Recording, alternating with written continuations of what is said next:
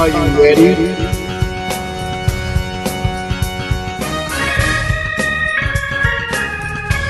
This is a discussion podcast about wrestling. This episode was recorded October 28th, 2017. Hello everyone and welcome to the Flip the Mic podcast with myself, MVL Gaming, and the Jonin Monkey. Now in a new form. Yeah, so our topics tonight are WWE Supernatural, Lucha Underground, Ultima Lucha 3, the future of Impact Wrestling and the downfall of Impact Wrestling, the future of 205 Live and the downfall of 205 Live. So we've pulled it down to 4 topics instead of 6. We had our pay-per-view length first episode, but now we're going to cut it down to a SmackDown Live length rather than a 3-hour Raw. Yeah, we figured it would take a bit too long to get out otherwise if we kept doing the Raw length episodes every 2 weeks. Yes, and you know, there's so much out there. It's hard to watch. I mean, I said it last time. We're not hard to watch. You should definitely watch us. I mean, there's a reason we don't have any video. But yes, there's so much wrestling out there. I'm going to sidetrack for just a second talking about the length of the shows. I think I said this last time, that Raw is 3 hours, SmackDown is 2 hours. You want to watch 205, that's another hour. You want to watch NXT, that's another hour. The pay-per-views are like at least 3 hours to 4 hours long, sometimes longer than that. That's a lot of wrestling. And if you want to watch Lucha Underground as well, that's another hour. And let's say you're still with Impact Wrestling. I kind of want to watch it again, but like, it went real bad for one point. It's time for me to go back to it. But that's another hour. Nobody can watch everything. Because if you want to still watch, like, Ring of Honor on top of that, and if you want to watch, like, more of the indie shows as well, or you want to watch, like, AAA wrestling, or you want to watch New Japan Pro Wrestling, like, that's a lot of wrestling. Yeah, and if you were going to add on some of the British stuff like Progress and kind of What Culture Wrestling as well, that's another good bunch of hours as well. Oh, for sure. It's so hard to be in the know with absolutely everything right now, because we're in a digital age where you have access to everything, but there's so much of it. There's only so many hours in the week. Yeah, it's almost like a religion if you want to follow every single wrestling company. You like have to dedicate yourself wholly to the wrestle. It really is. I mean, like, the things I watch every night, it takes ages to get through, you know, Raw, and then you want to watch 205. It takes ages to get through them. So, yeah, since we've kind of mentioned it, I suppose we might as well get started on a kind of similar note to our first episode. So, MVL, Impact Wrestling's still not doing well, is it? Well, Impact Wrestling. What an interesting company that is. What a fun time it must be to work for Impact Wrestling when the employees don't know what's going on. And, you know, they state as much on Twitter. If you ask them, what's going on with your company? Who's in charge of your company? They don't even know. Oh, God. They don't know what's going on. That's how great it is. And we're talking about crew that work on Impact Wrestling. They just recently let go Robbie E., who has been there for quite a while now. I mean, I would have thought he was a cornerstone. He got some reality TV work from that. He did really well for himself. But now he's gone, and he's one of many releases they've had over a long period of time as they seek to cuss cots. But one release we should really talk about, Impact Wrestling, and I mentioned this briefly last time, has now officially parted ways with Jeff Jarrett, as in he's gone. Oh. He's gone. It's no longer Global Force Wrestling. It's definitely Impact Wrestling. It's definitely Impact Wrestling this time. And this is 4 months after merging the Impact Wrestling titles with the Global Force Wrestling titles. It's no longer Global Force Wrestling. How awesome is that? So it's kind of like, just to throw in an obscure anime reference, it's kind of like Vegeta. You're told that this fusion is going to be permanent, and then it just randomly splits apart a couple of episodes down the line. I mean, what a mess. What a complete mess. I mean, JJ has been saying on Twitter that Anthem are out of money. It kind of sounds like a spiteful thing to say, but you can believe it, because a little while ago there were rumors that Anthem was out of money, and Anthem wanted to sell Impact Wrestling only a couple of months after acquiring it. That's where the talk of WWE coming in and sweeping it up. Impact Wrestling was on a poll that WWE sent out about what content would you like to see on the WWE network. Ring of Honor was on there as well, but it's really interesting that WWE doesn't own Impact Wrestling. It's not like a WWE ECW situation where they're secretly funding it money, although that might explain how they're somehow still in business. It is kind of interesting that WWE have just put those two wrestling shows on there as if to say, yeah, we can buy them if you want us to. Yeah, I think it's the point that they're like, if we wanted this, we could just have it. I mean, from what I understand, WWE has a good relationship with Ring of Honor. I mean, not so much the Young Bucks, who were on Ring of Honor, and now they're on New Japan Pro Wrestling in the Bullet Club after their whole Invasion of Raw angle, which got someone fired, actually. Someone, WWE member of staff. I better look this up and be correct. I was about to say, it definitely doesn't sound like they're in good shape, because, yeah, normally with wrestling companies, it actually takes someone doing something drastic like the Bullet Club stuff to get them fired, but with this, it just sounds like they're just letting them go for no reason other than we just can't afford to have you anymore. Yeah, okay, so it was Jimmy Jacobs. So Jimmy Jacobs took a Twitter photo with the Bullet Club, and he got fired. Which is really crazy. A member of the creative team there let go for just taking a picture with the Bullet Club. That's how mad they are at the Young Bucks. Especially for using the suck it pose. They really hate that. Where it seems to be fine for them to use the too sweet from the Bullet Club. Admittedly, too sweet, obviously from, the NWO. But nevertheless, I don't feel you can really copyright a hand pose or groin thrust in this case. On top of that, there's also the question, would you really want to? I mean, it's not exactly something respectable you can bring into court saying, these guys have defiled our patent on the suck my dick pose, so... Yeah. I mean, the club definitely is not in any way like the Bullet Club. It's not like they have ammunition and skulls with gas masks on their gear or anything like that. Yeah, WWE seems to have this very weird sense of ownership of a lot of aspects of wrestling. Well, yeah, another thing is that something that's really crazy is Jeff Jarrett. He is apparently, and this is just a crazy rumor, it's probably not true, but he's apparently been checked into rehab, a WWE-sponsored rehab. Now, that's really crazy, because Vince McMahon hates Jeff Jarrett. And although Jeff Jarrett was a former Intercontinental Champion, they have a really bad history. Jeff Jarrett refused to work a show, he held on to a title, and, if you refuse to do a show and you're trying to, essentially hold the title hostage, where you're saying, I'm leaving this company. I think he was going to WCW at the time, and he just wanted the payoff for the next show. It was a really bad situation, and it's created a bad blood between Vince and Jeff Jarrett, especially when they had the WCW come WWE when they acquired it in that awful invasion angle. We got that little bit of TV where Vince McMahon said, Jeff Jarrett, you're fired. Oh, wow. Or more correctly, you're fired! So it's very confusing that WWE would sponsor his rehab. I mean, unless it's kind of like that, a part of that sadistic angle of, yeah, sure, you can go into rehab, just sign this contract that forces you to work for us. I mean, maybe, this is throwing it out there, but maybe they are trying to get some ground on Impact Wrestling, and maybe they just want Jeff Jarrett on their side, because he at one point owned the company, and if anyone can get them in there, he probably can. Yeah.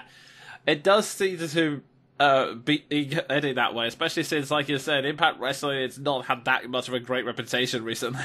No, the reason they changed to Global Force Wrestling is because they had such a bad stigma from the name Impact Wrestling.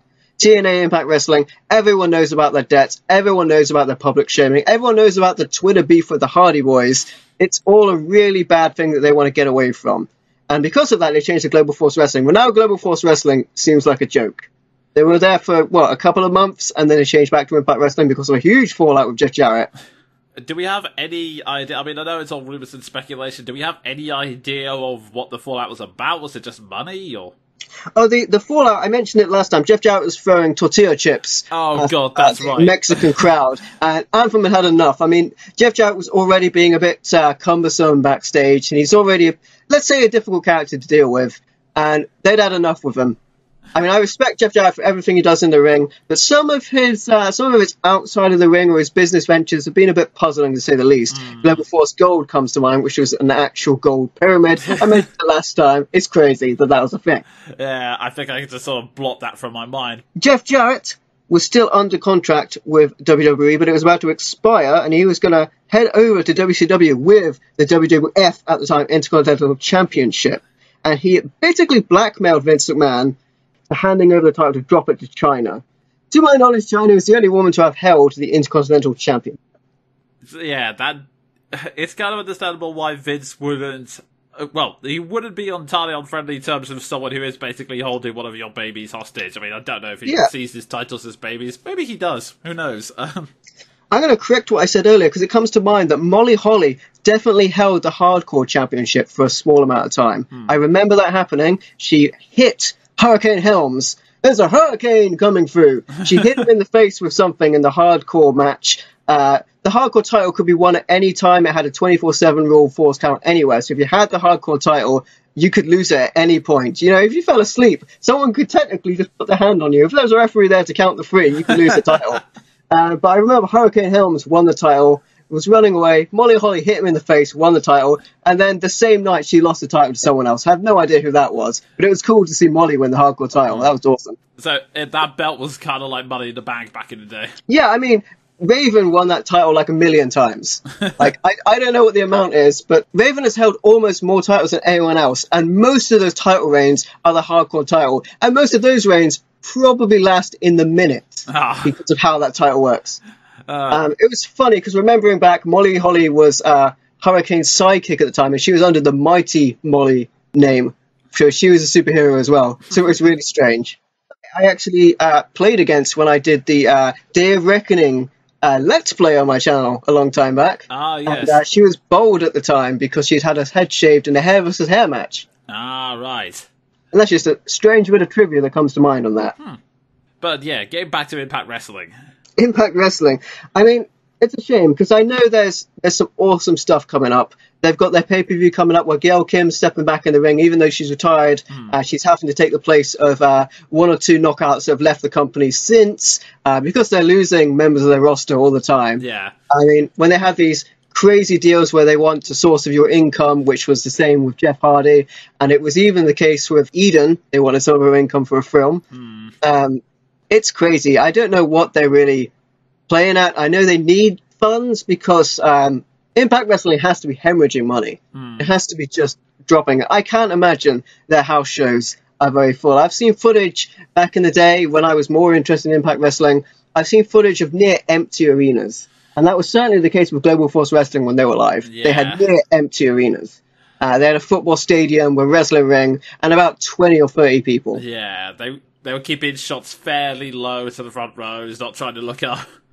Yeah, I mean, there's that old tactic of you dip the lights and only have people at the front, and that's really cool. And that can actually look really good because I know in NXT, even though they have a full amount of people there, they still dip the lights because they want to keep the focus on the ring, and I really appreciate that.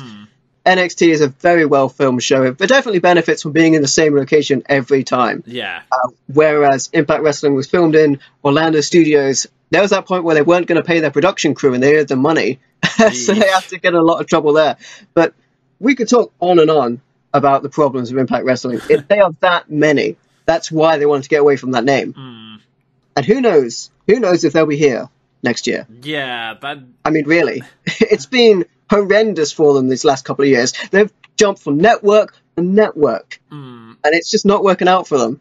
Yeah, because I can understand that you'd be a bit desperate if you are actually in the red, but a lot of the decisions sound like they're incredibly short-sighted, to be honest. Like, I mentioned last time, it seems really weird that when you have a handful of stars and you want to keep them on your side, but at the same time, you're aggressively trying to take a piece of any pie they create, whether or not it's related to them or not. Yeah, I mean, they've changed public face at least 4 times over the last year. They went from Dixie Carter to Billy Corgan to Jeff Jarrett, and now it's all over the place. Yeah, I don't know who their main star would be. I mean, I know they're really pushing Johnny Impact and Taya Valkyrie as they're known, and also Rosemary and Gail Kim in the knockout section, but... Yeah, well, they're going to have a bit of a problem when Gail Kim actually does retire, because that's going to leave a big gap in the knockout division. I admittedly haven't been watching Impact Wrestling. I do want to get back to it, but then I just think about those long, drawn-out talking segments that Dixie Carter used to open the show with, where they just didn't have content going on. It's bad enough in WWE when you get the show opening up with the Authority coming out and just eating up time. You know, I mean, you could tell people what matches are happening that evening in different ways. As much as that's building up heat, it's just difficult to watch. Yeah. And that was the problem I had when I sort of got out of Impact Wrestling. I do want to check it out. They've got that big pay-per-view Slammiversary coming up. Gail Kim's going to be wrestling. There's going to be a lot of cool stuff going on. Like, I kind of want to check it out. I mean, with Lucha Underground coming to a halt, I might have maybe an hour or two a week spare. Yeah. It's just if I want to put it towards Impact Wrestling, that's what I'm under debate. Yeah, thinking something similar. I'm trying to decide whether it's Impact or Progress, but yeah, it's that kind of thing. For one, I checked a few, because when we were starting this podcast and you mentioned you were going to talk about Impact Wrestling, I did check out some of their stuff, and yeah, I think it's kind of confusing because they're doing the same tactic of WWE were doing of trying to get all of their wrestlers into the ring, because she ended up being part of a three-way feud where she had Rosemary and I really wish I could remember her name, but it was there was Rosemary and another wrestler who had either Rosemary on one team, and then there were 3 other knockouts on the other. So yeah, there's this whole three-way feud going on, which is a bit confusing and hard to follow. Ali? Yeah, I think it was Ali. Don't want to say who it was, because I don't know. I haven't been watching. Yeah, I think her name was Ali. I'm not, but don't quote me on that. I could have mistaken it for someone else. But yeah, she and Rosemary had a recent alliance, and then Gail Kim joined in for reasons that escape me right now. It was a bit confusing. I mean, granted, I was watching the highlights, so there was some context I could have missed, but it did seem like they were just kind of throwing wrestlers in the ring and hoping something stuck. Gail Kim is what they're adding to anything in the women's division, or the Knockouts division, as it's called in TNA, which I actually really like as a name. The Knockouts title sounds really cool. She's in a position where AJ Styles is in WWE, where if something's not working, sprinkle a little bit of AJ Styles on it, and it probably works out. I mean, AJ Styles, the biggest thing to come out of Impact Wrestling. That's probably not an argument. I know people might say a lot of good stuff has come out, but when you think of Impact Wrestling, you want to think of one wrestler. You think of AJ Styles. Quick, Jinder Mahal still not working as a champion. Throw AJ at him. No, I think Jinder Mahal's doing all right, because when they're trying to appeal to that demographic, they've done some crazy things with him. I mean, doing the racist stuff against Shinsuke was really cringeworthy. But I think the true test for Jinder will be when he faces Brock Lesnar, and seeing if that works out, because Jinder has gone from a jobber all the way up to champion, and I really want to see how they present Jinder Mahal. And I really don't want to see a 2-minute match where Jinder gets no offense and he's just suplexed around the ring. I want to see him get the class in, and then maybe a big kick to the face and get some offense going. Because the commentators seem to think somebody has had a good amount of offense against Brock Lesnar if they get him in about 1 or 2 throws. That was pretty good. That's more than the last guy did. You were fighting for a good 2.5 minutes. That's better than anyone so far. Yeah, it's one of those weird things. It's like, to quote little Karibo in Brock Lesnar's match against Goldberg, the two wrestlers use their special moves over and over again, which in any other match would be awful, but here it's great for some reason. That's true. Yeah, that match, the Goldberg match, was really, really bad. I mean, it was good because you wanted to see somebody fight Brock, but Goldberg clearly wasn't, and I mean this in the nicest way, but Goldberg had been out of the ring for a very long time. He clearly wasn't able to deliver a long match. I mean that in the nicest way. Goldberg is amazing, but they obviously kept that match short, and the one before it, which is even shorter, that length for a reason. There's very little going on in those matches. But yeah, it probably says something about Impact Wrestling that we keep drifting from it to other topics. It is. It's so unstable. You almost don't want to stand next to it. It's at that point. You think, if I stand next to Impact Wrestling, am I going to fall in and then own the company and then be kicked out? Yeah. I mean, even just from a viewer's perspective, you're thinking, do I really want to get invested in this storyline? Because there's a chance it could just fall over and then there'll be no resolution from it ever again. Yeah, I'm getting very scared now the more I mention it, that Flip the Mic podcast may become the new owners of Impact. Just suddenly we'll wake up and there's an email saying, could you please decide the next few matches for the pay-per-view? Wait, what? Yeah, I can imagine that. I would probably put EC3 in every match if he's still with them. Johnny Impact versus, I don't know, everyone?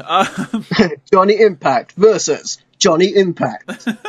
We'll do it Mortal Kombat style. He'll face himself in alternate gear. It's bound to be an amazing match. The crowd will hate both people so much, it'll be amazing. They'll be like, I hate that Johnny Mundo so much. I really hope Johnny Mundo kicks his ass. Oh god, but it seems to be like that's the biggest fear of Impact Wrestling is just don't stand near it in case something else happens. Yeah, they have that problem where I was praising them for how they shot their episodes where they filmed a bunch at once, but then you get that problem where they have those guys for those, let's say, 8 episodes they film. They might not have access to those same people for the next 8 they film, and then they just end up being really disjointed with their storylines. It is getting to be that kind of big problem, and it really doesn't put a lot of confidence in the viewers. In fact, it'll just, I have a suspicion it'll be like, you turn your back for 5 seconds, you turn around, and then they've had to move location, half the roster's gone. Yeah, I mean, I know that Lucha Underground was wanting to change location to somewhere where it's a bit cheaper to film. Impact Wrestling is a good spot where it's good to film, but they really could do with sorting out how they go around their production, because it's getting crazy. Where are they getting their money from? It's certainly not Pop TV. It's definitely not there. Are they going to do it with their new online venture, their new WWE Network clone? No, definitely not. How are they making money there? There's no money to be made there. Yeah, at this point, I can't believe what I'm saying, but part of me wants the WWE to come in and buy them just to put them out of their misery, if nothing else. At the very least, I think we would end up with a lot of content on the WWE Network that we can enjoy for only $9.99. I mean, I would hope that they don't use it as an excuse to just merge them with NXT and upset the balance of that show. I think that's slowly happening anyway. I mean, we've had Bobby Roode come in, we've had Thea Trinidad, we've had a lot of NXT talent make its way through into WWE. I mean, let's talk about the success of AJ Styles. Let's talk about Samoa Joe. It's been a huge success. And now we've got Drew McIntyre as the NXT champion. You know, we have the Impact Wrestling stars in WWE right now. Yeah, I suppose that's true. It might be easier just to cut out the middleman and just bring them all over anyway. Yeah, because it's basically happening. Yeah, so I guess we'll just have to wait and see in that future. I mean, I have no idea how much that poll could turn down. It's possible that the members of the WWE Universe, or the audience, as most people would call them, might react differently. No, you can't call them the audience. Don't call them that. Also, don't call it a title. It's a championship. Oh. Oh god, WWE naming is so confusing. I don't know if it's true or not, but there's a whole list of words they can't say. Yeah, I wouldn't be surprised if there was, but yeah, it really depends how the WWE Universe reacts to the idea, because there might be 1 or 2 stubborn fanboys who just want to keep it separate for, I don't know, pettiness. Oh wow, okay, so there are 8 pages of words that WWE announcers aren't allowed to say. Oh god. They're not allowed to say this business. They can't refer to it as a business. The belt can't be called a belt or a strap. They can't say feud. It's rivalry. They can't say war. That's really strange. They can't say unpopular. It's polarizing. Yeah. They can't say a performer. They can't refer to them as that. They can't mention choreograph. That makes sense. They can't say house show. They have to call it live event. They can't say backstage. They have to say in the back or in the locker room. Oh, God. They can't say pro wrestling. Everyone knows they can't say pro wrestling or pro wrestler. They have to say superstar or athlete. They can't say international. They have to say global. That's strange. They can't say shot. There's no title shots. It's an opportunity. It's a land of opportunity. They can't say shots. They can't say acrobatics. They can't say interesting. I can't be reading that right. They can't say interesting. Okay, that's funny. That's funny. You definitely can't say that in Impact Wrestling. I know you can't say it in School of Movies podcast, but still. That's great. They can't say DQ. They can't say talent. Superstar, or diva. I don't think they're allowed to use diva anymore. They can't say me or I. That's very funny. What? Yeah, they can't use inside terms like heel, baby face, blown up, shoot, rib, mark, etc. For the US, they have to say United States. That's a bit strange. How do they say the US Championship? They say United States Championship. Maybe they do. Maybe I haven't heard them say US Championship. They often say the United States Championship, I think. As mentioned before, they can't say fans. They have to refer to the audience as you, or most of the time as the universe. They can't say senior fans and stuff like that. They can't say hospital. They have to say medical center. They can't say faction. They have to use group. When they want to use anything for sale, they have to say now available instead of on sale. It's strange. You think they want to push the on sale. And yes, they never use the term, the title is on the line. The title will be defended. They want to say. This is This is how I'm trying to avoid talking about Impact Wrestling, by looking up all of the terms the WWE can't use. Yeah, so, like a possible future, I'm going to add this to WWE, but yeah, out of your mercy with this one. Okay. Or put you out of your misery, rather. So, speaking of the WWE Universe and things you can and can't say, this is one topic that is based around the recent events, but it's something that's got my mind going, because, okay, now, obviously, we all know, well, only people who don't watch wrestling know this, that wrestling is scripted, it's faked, it's choreographed and everything, so... What? So what? Are you telling me when that man punches another man, he doesn't feel it? I'm sure he feels something, but anyway. Just want to quickly say, everyone, that the bumps are real. You can't fake that sort of stuff. Yeah, definitely. You fall 20 foot through a table, that hurts, man, that hurts. It's not ballet. They like to say that. It's definitely not ballet. Yeah, Goldberg came up with the best description that it's not fake, it's predetermined. Yes, that would be accurate. So, because wrestling is predetermined, they sometimes decide that, as well as giving wrestlers characters, they sometimes want to dip into the supernatural elements. For examples of this, just go onto YouTube and search for anything related to Kane or The Undertaker. Make sure you do that after listening to the podcast, though. And after you smash that like button. Put that like button through a table. Indeed. It surprisingly does help. But yeah, if you do that after listening to the podcast, you will find such insane moments as The Undertaker scares away Paul Heyman with a lightning bolt and then buries his father in concrete. Kane tried to drag Zack Ryder into hell, only to be stopped by John Cena at the last minute. Kane tried to drag Daniel Bryan's wife into hell, only to be stopped by Daniel Bryan. Kane's tried to drag a lot of people into hell. You know, my favourite thing about Kane dragging someone down into hell is when he did that to Seth Rollins. Seth Rollins was just there the next week and didn't talk about it. He took you down into a steaming area of red darkness. So you just have him taking you down into the depth of hell. Next week, Seth Rollins is fine. He's like, what? I don't want to talk about it. Kane probably did stuff to me, like, let's not mention it. Oh. While I'm talking about Seth Rollins real quick, does anyone remember at WrestleMania when he fought Triple H and the doctors were telling you that Seth Rollins couldn't compete medically? He was not allowed to compete, so it had to be an unsanctioned match. And he had, let's say, a broken leg or a leg injury that was going to take him out of wrestling if he took any significant injury. And he has the match against Triple H, and then he cures his leg by beating Triple H. Because on the next night on Raw, he's fine. The doctor said he couldn't compete. And he's that hard because he got out of hell. That's one way to say that storyline, but yeah. Oh, God. Another thing is, a lot of the characters, when I was watching WWE in the Attitude Era, were some of these dark and supernatural characters that I really liked. I liked the Brood a lot. I liked Edge and Christian and Gangrel, the vampires of WWE. I liked Viscera. I liked this whole Ministry of Darkness angle where The Undertaker and his minions were trying to take over WWE. And the only shame in that is it was revealed that the greater intelligence behind this whole Ministry of Darkness was Vince McMahon. Oh. So Vince McMahon had The Undertaker kidnap his own daughter and try and marry her to gain position in the company, apparently. But never mind that. That's just that week-to-week booking I kind of rattle on about every now and then. Yeah, it's one of those weird things that happens every once in a while, although it would explain why Vince McMahon seems to never age. But anyway. That's true. I mean, he took quite a serious bump from Kevin Owens a little while ago. Kevin Owens super kicked him in the face, more than when he headbutted him and opened up some blood, which was allegedly actual blood. Oh, wow. And he dropped a frog splash on him. My favourite part about that is there was a guy from the back ran in and tried to get in front of Vince McMahon, but when he saw Kevin Owens coming down, he got out of the way. Now, Vince McMahon is like a millionaire or a billionaire, what have you, and you're a guy working for him. You're not going to get in front of this man who is 70-odd.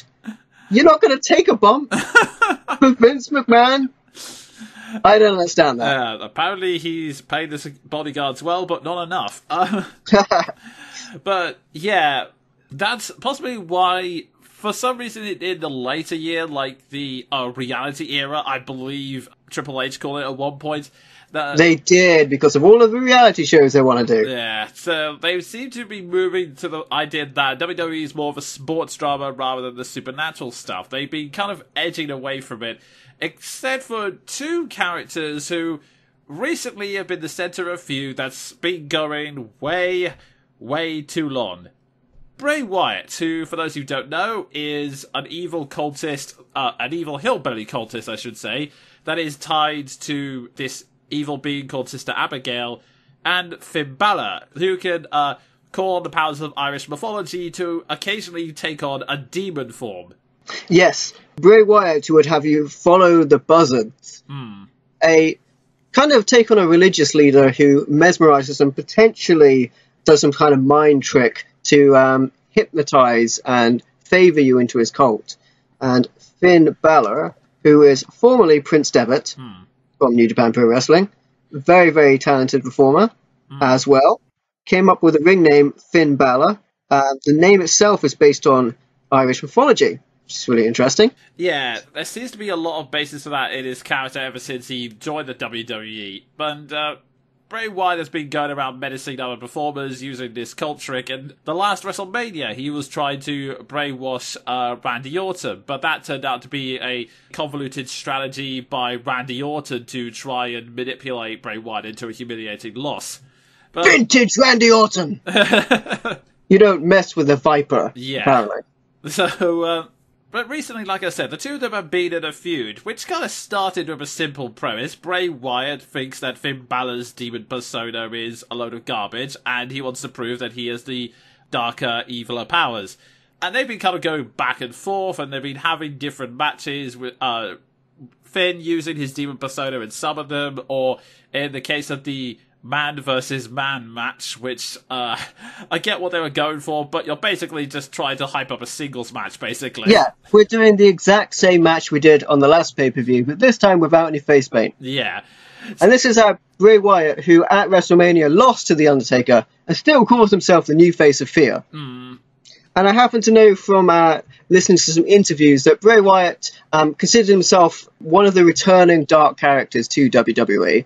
And in his words, now everybody's doing something crazy in NXT. Everyone's got a lights out entrance. And then he went on to say a guy dresses up like a demon. So I don't know if Bray Wyatt wasn't that happy with other people kind of stepping on his territory with the dark characters. I know that he considered Matt Hardy's broken gimmick to be an infringement upon his character. Having said that, the fans would love to see Broken Matt and Bray Wyatt go at each other in some videoettes. I mean, they had the Bray Wyatt had the compound battle with the New Day that was very, very much taken out of the book of the Broken Universe. And then they had that House of Horrors match, which was just a regular wrestling match where Randy Orton walked around a house and got beaten up every now and then. It was really strange and really boring. Could have done a lot with that, but just didn't, seemingly. Yeah. Well, recently, because I believe you said last time it was Samoa Joe, maybe someone else who was supposed to go up against Finn Balor but sustained an injury, so... Yes, it was meant to be Samoa Joe going up against Finn Balor. Yeah, so they've decided to extend it and have it so that Bray Wyatt is angry at Finn Balor because you lied to me, you claimed the demon was a persona, but in fact it's something archived within you, so... he decides to reveal that he can tap into Sister Abigail. Yeah, this is really interesting because a while ago, Crazy Mary Dobson was who we all thought was going to be Sister Abigail when and if Sister Abigail debuted. Admittedly, they do have a crazy woman character, Nikki Cross, in Sanity in NXT, so maybe they didn't want to cross over there. But yeah, we had thought that Crazy Mary Dobson would have been a perfect fit for Sister Abigail if they did introduce her as a character. And there was talk about introducing Sister Abigail as a wrestler, as a character, as a way to bring up a woman with a good amount of buzz on the roster. Seemingly, they haven't gone with that. I still think they could easily have Sister Abigail resurrected at some point, or even possess a female wrestler. Yeah, that'd be pretty cool. That would be pretty cool, but because this feud was about alter egos, I mean, when Bray announced that he was going to bring Sister Abigail, people were all abuzz of the rumors of, oh, which wrestler could it possibly be? Like, I even heard some rumors that it was going to be a returning Paige. But I kind of knew... I can almost see that working. Yeah, Paige has the right look. She couldn't return as Paige. It would have to be a new persona. Yeah. I mean, another problem I have with the quote-unquote reality era is that wrestlers just don't have wrestler names. Like, back in the old days, wrestlers have cool names. The Undertaker's a prime example. Everyone says, The Undertaker, he's an undead mortician from Death Valley. You know, that's his character. It's ridiculous. But, you know, that's who he was. And now every wrestler just has a regular name because that's the reality they want to put through. Yeah. But another cool thing we could have is wrestlers have cool names. We've started to see that in NXT. The Velveteen Dream is one I particularly like. Yeah, I like him too. A very androgynous character, and he's going after Aleister Black, and he's sort of silky in the way he moves. It's a character he hadn't quite got to grips with when he first showed up, but now I think he's getting more into how he plays it and how he moves his body, and it's working a lot better. When he was going up against Aleister Black, that was like, oh yeah, I'm really sold on this now. Yeah, you got a massive pop when he just dropped down to his knees and sort of slid towards Aleister, and that was great. But yeah, getting back, I kind of knew that's not what they were going with, partially because of their ridiculous men can only fight men and women can only fight women shenanigans, but also because this feud was about alter egos, so I figured they probably were going to go with a Bray Wyatt being possessed angle. The problem was, when this happened, Bray was on the screen, we can't say that, the Titantron. Good save. I thought we were going to lose our announcer's job, son. On the Titantron, he was talking to Finn Balor, who was in the ring, and then there was a fade as he was possessed, and it was basically Bray Wyatt with some face paint, a voice filter, and a veil, and to say it didn't go over well is an understatement. I mean, it isn't quite as bad as a Roman Reigns boo, but if you listen carefully on the YouTube clip, you can hear people laughing in the audience. Yeah, well, part of the reason they did that, I don't want to say part of the reason, maybe they had that planned anyway, but Bray had been off TV for 2 weeks around about that point, and that's a viral infection because of, you mentioned him earlier, Roman Reigns, Bo Dallas, and Bray Wyatt, and JoJo, because Bray Wyatt and JoJo are together. They've all had a viral infection, and they've had to... They couldn't be on television in their current state. Yeah, because of that, they use those videoettes. Yeah, I kind of figured that. I also heard that someone close to Bray was also in the hospital at the time, so he had to do the pre-recorded segments. But regardless, him being possessed did not go down well. I think it was partially because I think the way they framed his reveal didn't make it look... I don't know if they were trying to save the full appearance until after he'd stepped in the ring, but needless to say, it didn't work out very well. So I have to imagine that they're going on Bray Wyatt is possessed by Sister Abigail. Yes. Because you're not going to say that he genuinely believes he's Sister Abigail at this point. He's got a giant beard. Like, he's not going to look down at himself and think, you know, my gender identity is different when I'm in this mindset. When you look at that huge beard, like, he's a big, hairy guy. He's never going to think about himself as a woman. That might not be right to say. Maybe his character is supposed to do that. Yeah, I mean, personally... It's a bit far-fetched. I didn't want to mention it, but yeah, it was... I mean, he is a difficult body type to work with, so it's...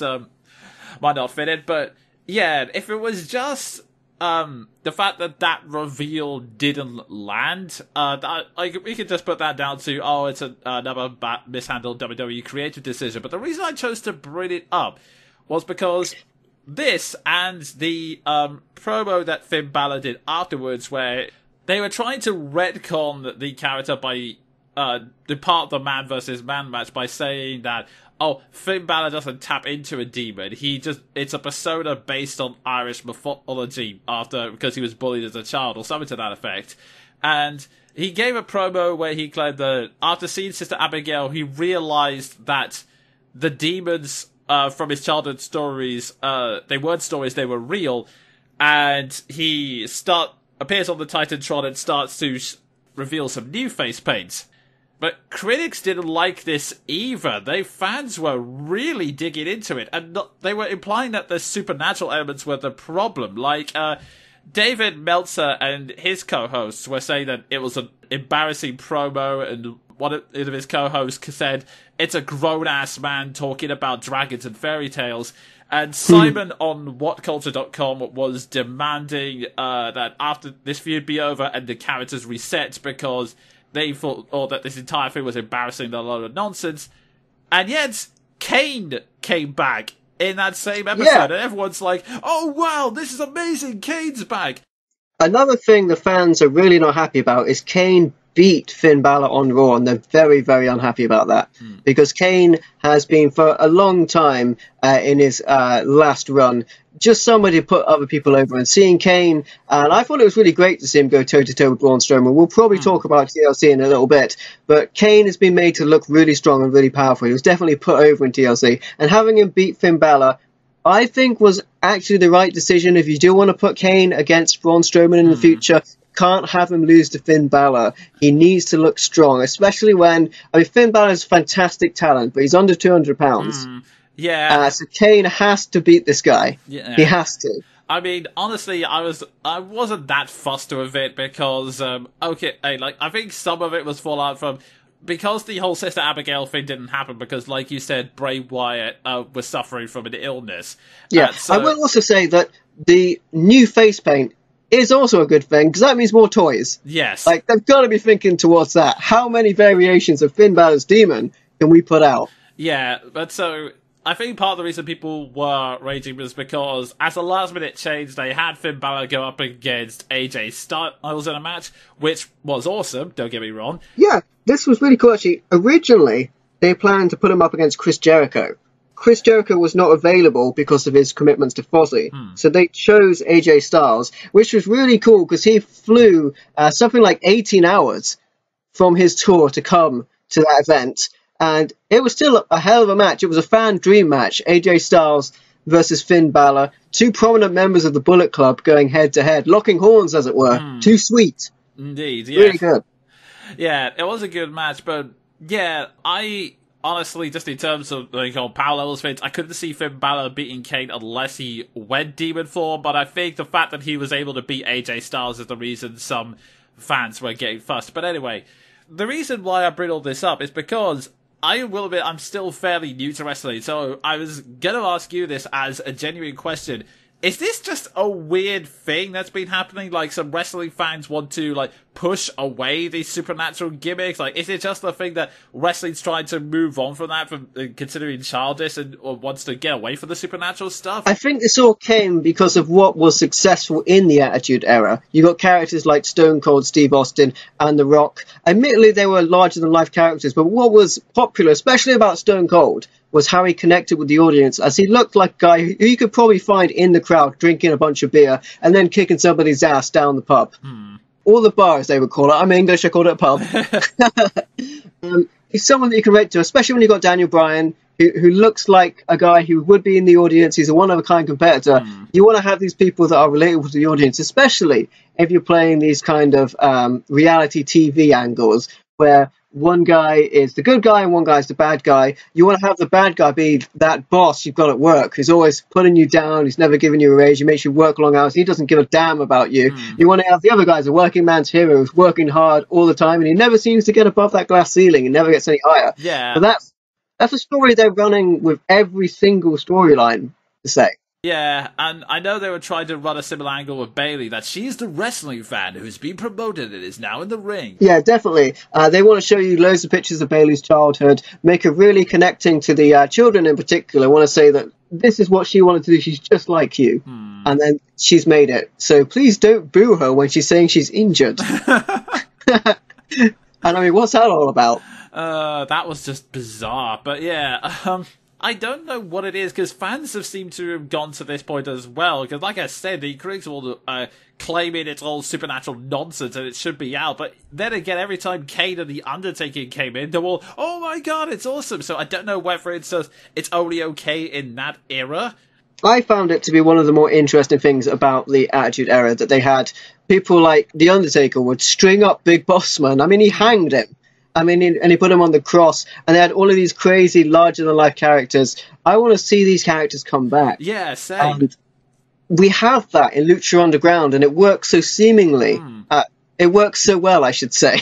Yeah, I mean, the fact is, yeah, we know it's all scripted and predetermined, so it honestly makes more sense to just go with the big, larger-than-life stuff, because having this, these are what the people are like in real life, except clearly not, because they're on podcasts saying that they don't actually have a hatred of the person at any stage, you know? Yeah, except when they say they have a real-life hatred against their co-worker, like Alexa Bliss and Sasha Banks. But there you have it.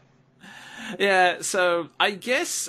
Yeah, it's just something that's baffling me because, like you, that's the part of wrestling I enjoy, the idea that these guys are big, over-the-top superheroes, because, some people are going that, it seems, like, silly and superficial, but, wrestling is, like, one big form of theatre anyway, so it's that kind of suspension of disbelief. Like, obviously when Kane's dragging someone to hell, he's just putting someone through a hole in the ring, but... You don't go up and say, Romeo didn't really stab that guy. That was so fake. Look at this. It's like, dude, it's all suspension of disbelief, you know? I couldn't believe it if somebody sort of stood up in the theatre and just said, that's not blood. I can tell. And just left. Yeah, it's just that kind of weird attitude they have. I mean, it's just... If nothing else, it'd certainly make these storylines a lot more exciting because, honestly, part of the reason why I like the Sami Zayn and Kevin Owens feud against the McMahons at the moment is because it seems to be about a little bit more than I'm slightly annoyed that you have a championship. Yeah, I mean, we can basically call that Jericho 2, can't we? With Sami Zayn taking the place of Chris Jericho. But it is cool. Sami Zayn and Kevin Owens are a great pair. They work really well together. They have done for years through Ring of Honor and the Indies making their way up to WWE. They work very well against each other, but we've seen that a ton. So it's good to see Sami Zayn finally get some limelight as well, because there was that whole thing about him wanting more opportunity on Raw, and then he finally came to SmackDown and nothing was happening for him. Now, I'm not sure I entirely believe that they were just setting up for this angle. I'm not really sure I believe that. I think that they really did have nothing for him, but now it's great to see him get some spotlight. Sami Zayn is a kind of good example of the slight flaws you have with the reality era, because, sure, it feels a bit more realistic and grounded, but unless you have some very specific personal feud going on, which he's been doing that with Kevin Owens for so long, it's kind of hard to try and come up with an engaging feud, so a lot of the time he gets pushed to the side a lot. You know what I've noticed? Sami Zayn has the exact same body type and moveset from a certain generic luchador, El Generico. Crazy that. I can't seem to explain it. If you go to Ring of Honor, you see a lot of this El Generico, and he's exactly like Sami Zayn. Crazy. Anyhow, you were saying? It's just something I think, between the reality and the fantasy, I kind of prefer the fantasy a bit more, I guess just because it kind of allows for some unique wrestlers that stand out, even if they don't get the title shot. I mean, obviously it's not perfect. You do get stuff like the Gobbledygooker, which is probably best not ever mentioned again. Quite right. But I just feel it has more advantages than disadvantages, and I know what some people are going to say, that it would be better to focus on the wrestling, and not every single wrestling promotion needs to be the same. I totally get that, but at the same time, I think like a mix of both is probably better for a company as big as the WWE, because, well, especially since they seem to be getting more and more money, I think they can pull off some slightly better effects and that kind of stuff. And yet they can't afford pyro anymore. Crazy. That's really weird, yeah. With that said, their profits were not as high as they would have liked recently, so that's one of the reasons they've cut pyro, among other things. Their reasoning is you just wouldn't notice it. And whilst I don't feel like it's necessary, it is kind of cool to see a pay-per-view or Raw or SmackDown start off with that bang, bang, bang, and then all of the fireworks everywhere and a tech guy fall into his doom. You know, pretty awesome to see that. Yeah, I don't know. Maybe a little bit of that would be awesome. I mean, I prefer someone playing that as a character rather than, the character is me, just slightly more grumpy or slightly more obnoxious, or Enzo where I am the same in the ring as I am out, which, oh god. Yeah, terrible. Saying that about the pyro, you really do feel it when Kane makes his entrance, because a big part of Kane's entrance is when he slams his hands down and the pyro shoots up for more ring corners. That's pretty cool. And it kind of feels underwhelming when that doesn't happen. Yeah, I mean, don't get me wrong, Kane's entrance was still really cool. Well, where they dimmed the lights red and he came up through the ring, and Roman Reigns, his acting and on-mic skills are definitely not that great, but I will say he does some very good physical reactions, like his reaction when he just sees Kane coming through the floor definitely sold that moment, I think. Yeah, not to mention he did a very good chokeslam reaction. Now, like, Kane in his prime could one-handed chokeslam people, and that was awesome. You know, he dived off the top rope with a flying clothesline. But now Kane is an older competitor, as are many of the Attitude Era wrestlers. So you really need someone who's able to give that chokeslam, a move which is supposed to be fierce, you know, grabbing someone by the throat, choking them, and then lifting them up by their throat and slamming them down to the mat. You really want to have that good wham, that good slam reaction. Roman Reigns can deliver that. Indeed, a lot of people sort of just faintly fall to their feet, and it makes the move look underwhelming. Yeah, Roman Reigns is really good at selling moves like that, and that was also one of the few positives of the Roman Undertaker feud. But yeah, that was all really good, although, like, again, it still seems really weird that everyone seems to keep referring to Kane as the Red Machine rather than the Demon. Like, the only reference to it is one unintentionally hilarious commentator announcement, which was, like, the line itself was good, but it was just like a really unnatural pause. So, and Roman Reigns is looking into the eyes of hell! He just wanted to say the Demon Kane, but couldn't do that because that's Finn Balor's character. Sometimes, on and off character. I guess that's really all I wanted to say. It's just that real confusion because, yeah, the Sister Abigail reveal was not that great, but I think that's more due to marketing. I'm kind of amused by the idea that Bray Wyatt being a supernatural character is the main fault, and that needs to be gotten rid of, which a lot of fans and wrestling critics seem to be subscribing to these days. And yeah, it's all well and good wanting to focus on the wrestling, but I think a little bit of that goes a long way and kind of elevates a good feud, I think. Well, I think part of the problem is that WWE doesn't seem to know what to do with Bray Wyatt. He floats around from rivalry to rivalry without any meaningful development on his character. And for a guy who is so mysterious, we still don't know much about Bray Wyatt, except he has that hypnotizing promo skill where he can say anything, and he pretty much does just say nonsense sometimes. Like, it's great, it's beautiful nonsense, he gets across his point, but it's nonsense. So it's good that he can do that, and he's so charming that what he says is very easy to listen to and very enticing. But at the same time, Bray Wyatt hasn't really evolved since his NXT days. If anything, he's devolved. He's lost the Wyatt family, who were his kind of enforcement, him spreading his word. He doesn't seem to have any interest in acquiring acolytes or bringing anyone into his fold. He just seems to be floating around. Yeah, I think it's part of kind of that thing of wanting to reduce it so it is just a one cult leader rather than a superpowered faction. I mean, I guess we have the Bludgeon Brothers now. That's Rowan, Harper, Bludgeon Brothers for life. Yeah, it'll be interesting to see where that goes, but I guess at least that's part of the Breezango stick, and that's the Fashion Cops, which I might talk about a bit later when we talk about 205 Live. That's something I really like. So it's funny that the 2B, or that part of the case, turned out to actually be the Bludgeon Brothers, which is kind of funny. I mean, yeah, I do enjoy characters like that are sort of a big gimmick, so yeah, I'm kind of going around in circles here, but that's kind of what I like. I do like big, fancy characters like that, because at least it makes them easier to identify, and at least you can kind of sort of guess what their motive is half the time. Like, I will gladly take Bray Wyatt spouting colourful cultist nonsense, even if I have no rhyme and reason, over Roman Reigns just going, I'm the big dog, and I'm gonna fight you because I'm the big dog. Yeah.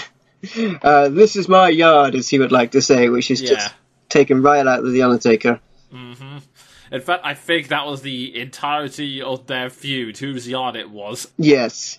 And it was funny that John Cena was the one to point out that, Roman Reigns, it's all good you fighting an old man who's on the edge of retirement, but you gotta step up. Like, that doesn't mean anything. Like, yeah. The Undertaker's done some great things, but he is, like, there's no way getting around the fact that The Undertaker is an old man.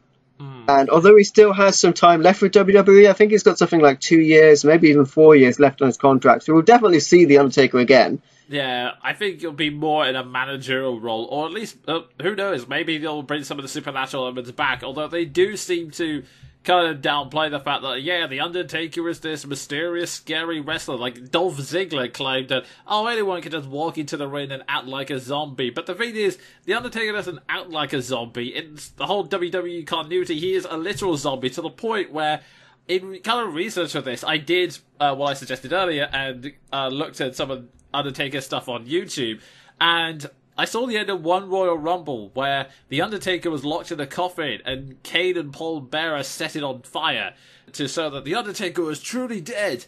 And then I clicked on the next video, The Undertaker's Resurrection, which I thought would be connected to this, but as it turns out, The Undertaker appears and it's Randy Orton that's terrified. And the commentator in that video went, yes, we last saw the Randy Orton and looked The Undertaker in a coffin and set it on fire. And I was like, wait, this happened twice? Yeah, he has lost some buried alive matches before as well and been buried and then seemingly come back from the dead.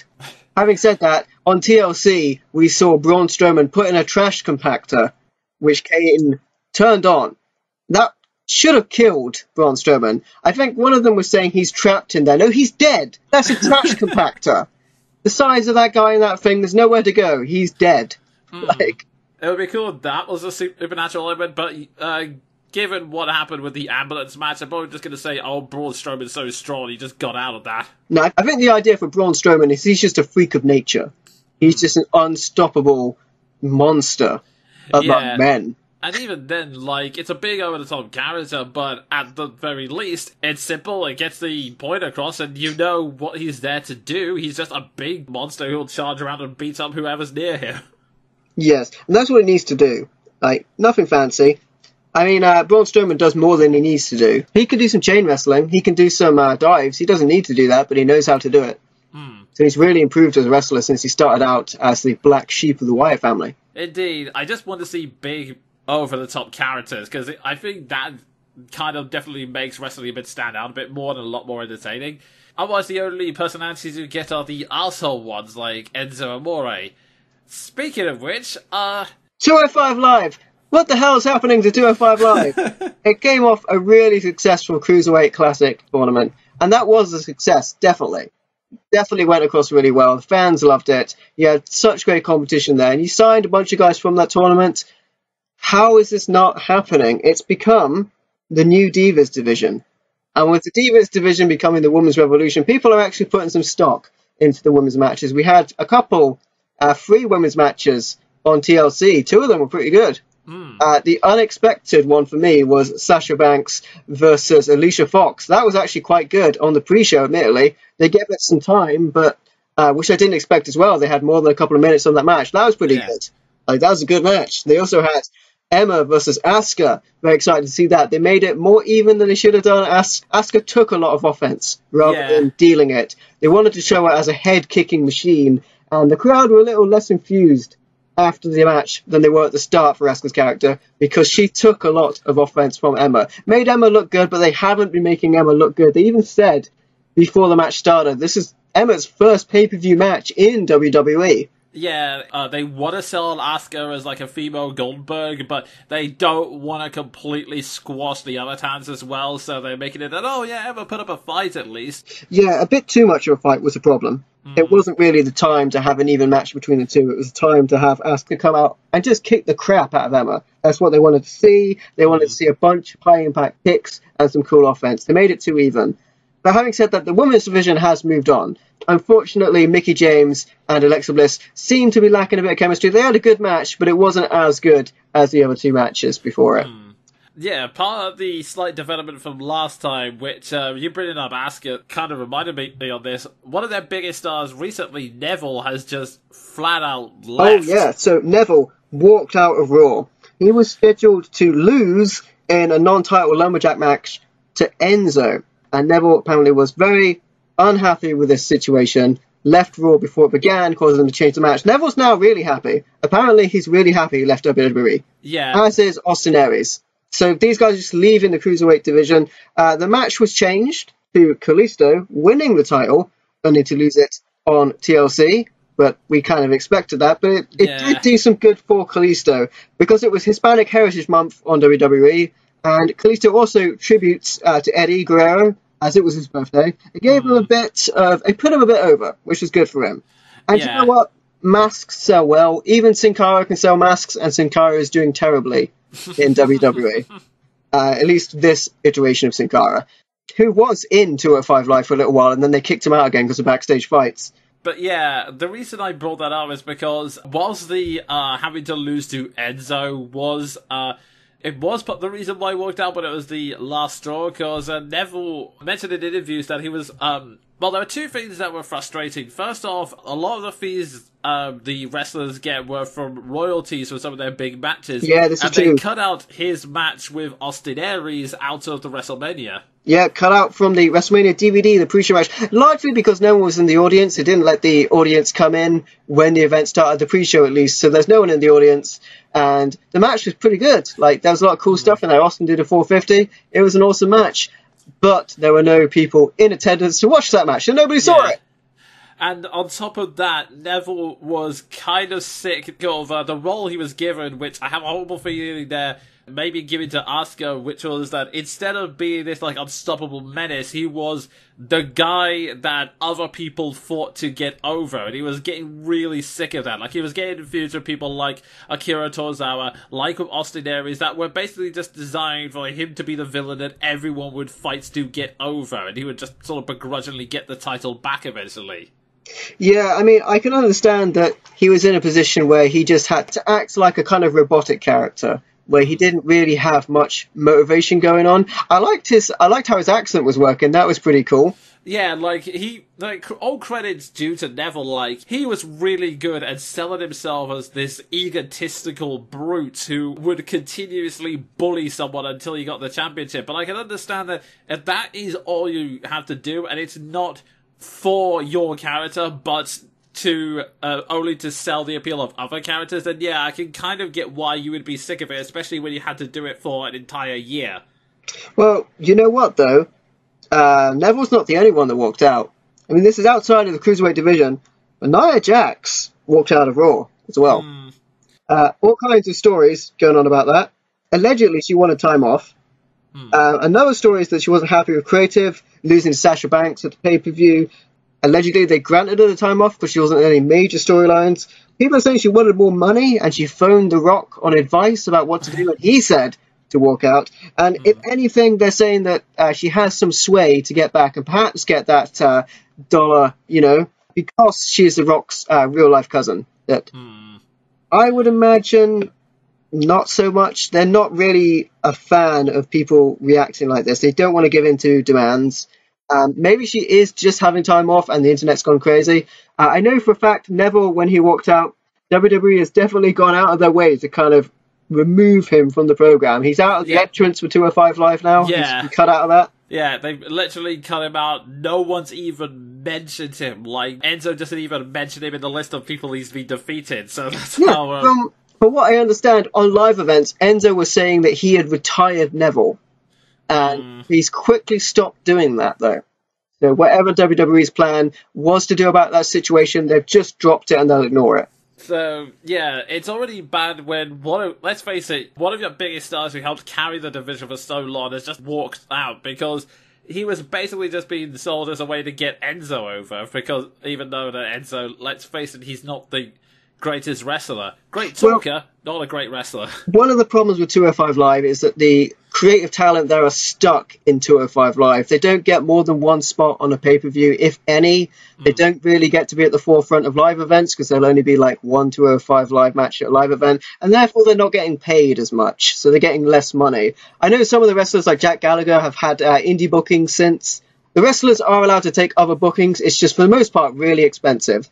Like, you could hire John Cena, and John Cena has done things like guest appearances outside of WWE, but generally they pay him a ton of money to do that sort of thing. Yeah, it's just kind of baffling of what they wanted to do, because, yeah, they let Kalisto beat Enzo Amore for Eddie Guerrero's birthday, and it was all really exciting, and then Enzo just beats him at tables, ladders, and chairs, and now there's like a sort of tag team going on between, I really wish I could remember the other's name. Arya Daivari. That's him. He is on Enzo's side for some reason, and it's Mustafa Ali who is working with Kalisto, which, admittedly, Mustafa Ali and Kalisto I actually really like as a tag team pair, because they do work well together. You know what? I really like Kalisto. He's got a lot of potential. They're trying to sell him, though, as a second-rate Rey Mysterio, and that's the problem. And I mean, the crowd is so not invested in 205 Live. So on this match, Kalisto does this huge outside dive. He fist bumps a kid wearing a luchador mask and starts chanting the Lucha, Lucha, Lucha chants. Crowd are dead silent. Yeah. Like this is the new Divas division. Like this is a concession break, rather than a match. What else can you do? That's the big spot. That's the outside dive. And if no one's saying anything, what are you supposed to do? I don't understand. I was watching another one where everyone did an outside dive, and then you've got Grand Metalik and stuff doing these outside moonsaults, and it's crazy. And the crowd just don't care. They don't care about the most athletic moves they can do. They've been using AJ Styles on dark matches after SmackDown ends to stop the crowd walking out before 205 Live starts. Yeah, I should explain for context that the 205 Live is filmed after a SmackDown show, so the SmackDown's 2 hours, and then if you're in the audience, you stay another hour to watch the filming of 205 Live. So the argument is, the crowd is tired after SmackDown, but... well, the wrestlers are tired. I don't know why they don't film it after Raw, because the cruiserweights are on Raw.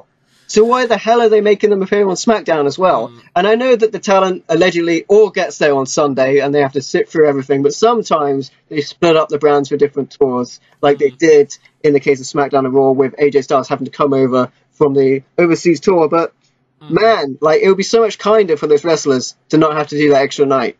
Yeah, and it would be just nicer to, have or maybe just film on the same night as NXT, so that, you have at least a crowd that's willing to be a bit more engaged with it. Well, I would go as far as to say that 205 Live should be filmed in Full Sail University for NXT. Because smaller crowd is more intimate. They loved the Cruiserweight Classic matches. They got a great reaction. It sells the show better. And because of that, it's pre-taped, they have more time to work on the matches, so it's not just something headlock, something outside dive headlock. Yeah, I mean, even in something like Progress, it's just a very small show, but from the clips I've seen of it, the crowd is very intimate in that it is really getting into it, and you can just sort of feel the energy through it. Admittedly, they sometimes get a bit too invested in it, as I watched a clip of one heel turn of a guy named Strangler Davis, and the entire crowd pretty much erupted into "Fuck you, Davis! Fuck you, Davis!" Which, speaking about the wrestler names, I loved Strangler Davis. Yeah. I wonder what this guy does. I wonder what kind of moves this guy uses. Strangler Davis. They need to work on some of their character interactions as well in 205 Live, because a lot of characters, especially the people in Enzo's current crew, are dropping to the sidelines. I mean, you've got, I forget his name, the PowerPoint guy. Oh, Drew Gulak. Yeah, Drew Gulak. He's changed his character, that's really cool. He's changed his music as well, and on that subject, Kalisto's got new music, and I much preferred his old music. The kind of techno-style stuff, and now he's got they got the crowd chant in with the new music, which is actually his Lucha Dragons music, but I preferred his new music, but he's gone back to that, whatever. But so Drew Gulak's got a bit of a character coming across with his PowerPoint presentation, got a tweet from Microsoft, that was really funny, that's all good stuff. Yeah. But other characters have been dropped to the sidelines, like Noam Dar, the Scottish Supernova. There's nothing happening with him since he dumped Alicia Fox. And I thought that was a really good angle that got some of the women wrestlers into 205 Live when they brought Sasha Banks in for a little bit. I don't know why they dropped that. It was quite entertaining. I know some of the fans weren't too hot on Alicia Fox being on 205 Live, but it's good for Noam Dar because it got him some exposure, and they got him some time on Raw as well. And now what's he doing? Nothing. Yeah, like I mentioned last time, I'm struggling to think of all the charismatic characters. Like, you have Jack Gallagher, who's now turned full heel. You have Brian Kendrick, and I think that's it. I was trying to look back through the highlights to find any notable feuds, and there's really nothing. The only feud that kind of amused me, because it just kind of summed up so many other feuds, is that there's one where TJ Perkins and or TJP as we have to call him now. It's TJP now, rebranded because you can copyright that. Yeah, TJP and Rich Swann, and the premise of that feud was that TJP was going, oh man, we have this really excellent chemistry, like, I know we don't have tag teams, but wouldn't it be great if we just, who knows what kind of matches we could make, and Rich Swann was just going, look, dude, I want to fight other people. I've seen... like, well, unfortunately, the roster is not that big. Yeah. Can't fight more people. Like, he was trying to say, look, there's this guy with the Fly Del Rio, that guy's cool, I just want to have one fight with him. And then TJP, as part of his, who just beats him up backstage and goes, no, you're going to fight me now! Which, yeah, Lindsay Dorado, nothing happening with that guy either. Yeah. Now you mention it, yeah. Like, barely anything's happening with the Luchadors, I Ralph think. Mastalik was one of the standout competitors from the Cruiserweight Classic. The runner-up, in fact. And there's been nothing done with him. That guy is insanely talented. Yeah, it's really sad. Like, I was going to say, the Luchadors in particular, like, just across WWE, I wouldn't be able to tell you what the personality of fight style of any of these Luchadors were, apart from Luchador.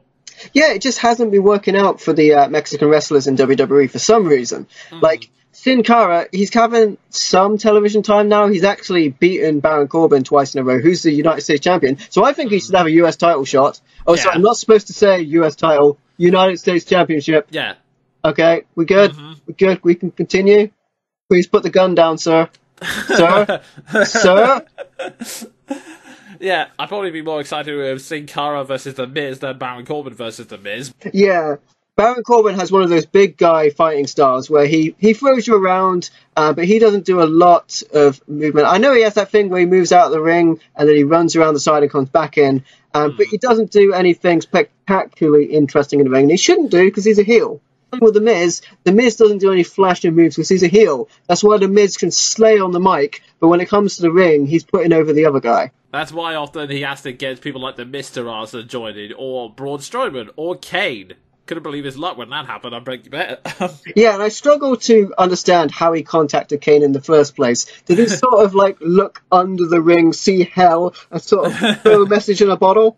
Because how do you contact the demon, the big red machine? Has he got a cell phone? I mean, I understand he's running for mayor or somewhere in his alter ego, but what's going on with him here? I'd actually love if Kane just entered through the ring just completely coincidentally, and then the Miz just went, oh, and he's on my team now. What? Oh, okay, sure, why not? Fighting? Well, happy coincidence. I just happen to be here. It's been months I've been under that ring waiting for the perfect time, and it just happened to come. But yeah, it's kind of a shame that 205 Live seems to have fallen this way. I mean, the fact that we went from everyone hating Enzo to the point of beating him up to say, oh, Drew Gulak and these heels now just suddenly like him and are forming an alliance because why not? Yeah, allegedly Enzo is supposed to be paying off these guys, the same people that beat him down like 2 weeks prior. It's ridiculous. But nevertheless, we're supposed to believe Enzo's got deep pockets and he's paying these guys to work with him. And to their credit, at least they're on TV. It's just this really baffling thing, because I mentioned last time on the podcast that I was just completely baffled by what they were doing, and I'm still baffled now, because Enzo, he's a really good talker. The problem is, I think he's now just playing an incredibly weak-ass version of Neville, because Neville, he was stuck in one character, but at least he was altering his dialogue to actually match the people he was talking to. And so he's just saying the same goddamn thing over and over again.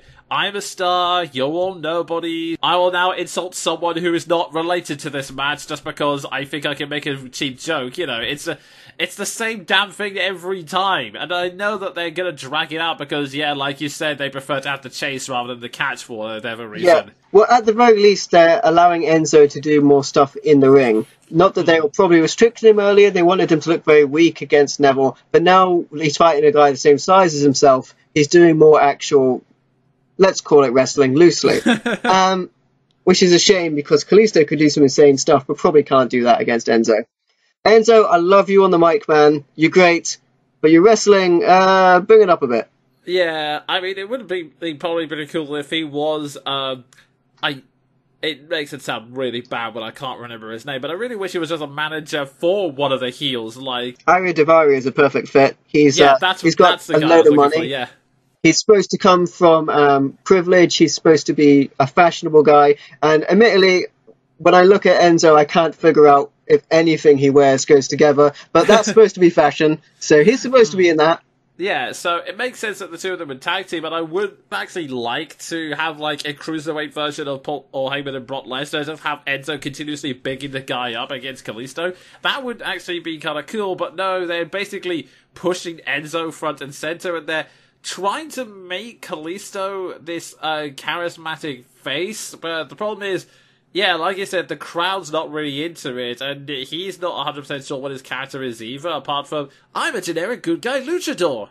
And to be fair, I'm not saying that Enzo is garbage in the ring. I'm saying that the cruiserweights have a very technical style, and he's just definitely bringing a regular WWE style to the ring. Yeah, it's kind of like, it's definitely not bad, but it's, the best way I can describe it, it's like bringing a boxer in the middle of, say, a Jackie Chan movie. Like, boxing is cool and everything, but that's not what you're there to see.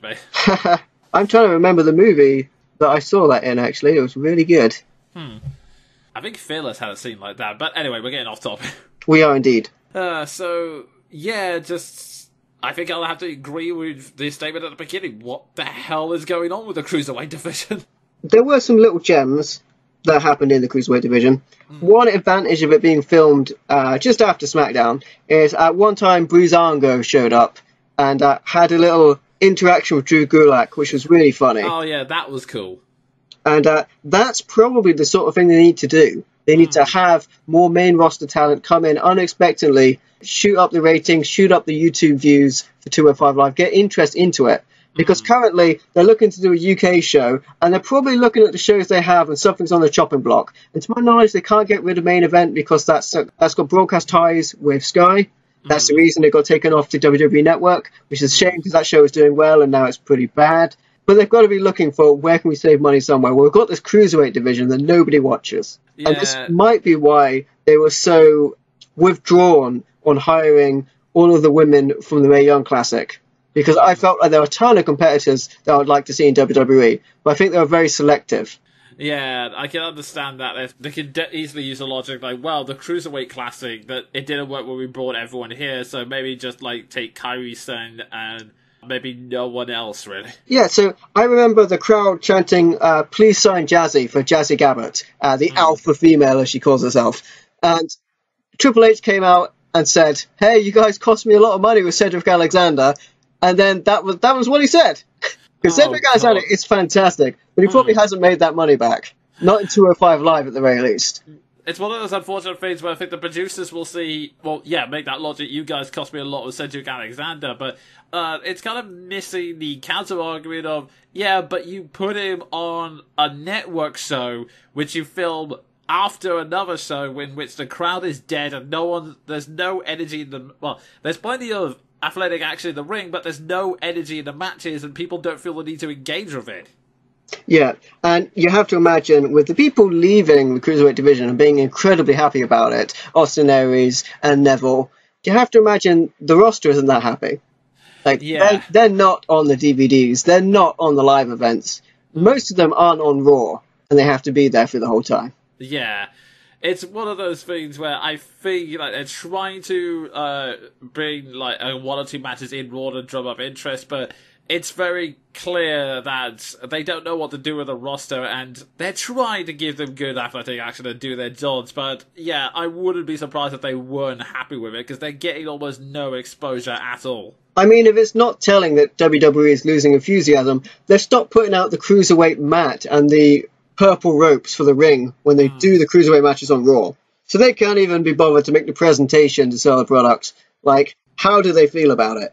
Also, correct me, have they completely dropped the most exciting hour on television tagline as well? Or? I wouldn't know if they've dropped that, because sometimes I phase out from the commentary because it's very samey. Because that is fair enough. Tom Phillips sounds the same as Vic Joseph. Vic Joseph sounds the same as Michael Cole. I remember when Tom Phillips couldn't make a SmackDown a couple of weeks back and Michael Cole was filling in. I couldn't tell the difference. I mean, really, the only person that stands out for the wrong reasons is Booker T, and that's because, bless you, Booker T, you're a sort of great wrestler and personality, but he has a tendency to just say random nonsensical things during the fight. Booker T is fantastic. I'm especially liking his arguments with Corey Graves that sound real. And him calling Corey Graves a fan, which is amazing. Booker T is a legend. I really appreciate him. And you know what? I really like Booker T on commentary, because if it wasn't Booker T, we'd have David Otunga. Yeah, heading back to the topic, I mean, it's kind of like Impact Wrestling. It's really sad that 205 Live had such a great idea and all the performers are so energetic, but it's not working. Having the guests on, putting Enzo Amore on the main roster, it feels like this should be like re-energizing the show, but at the moment it feels like those last few jolts of electricity you're giving to try and start its heart.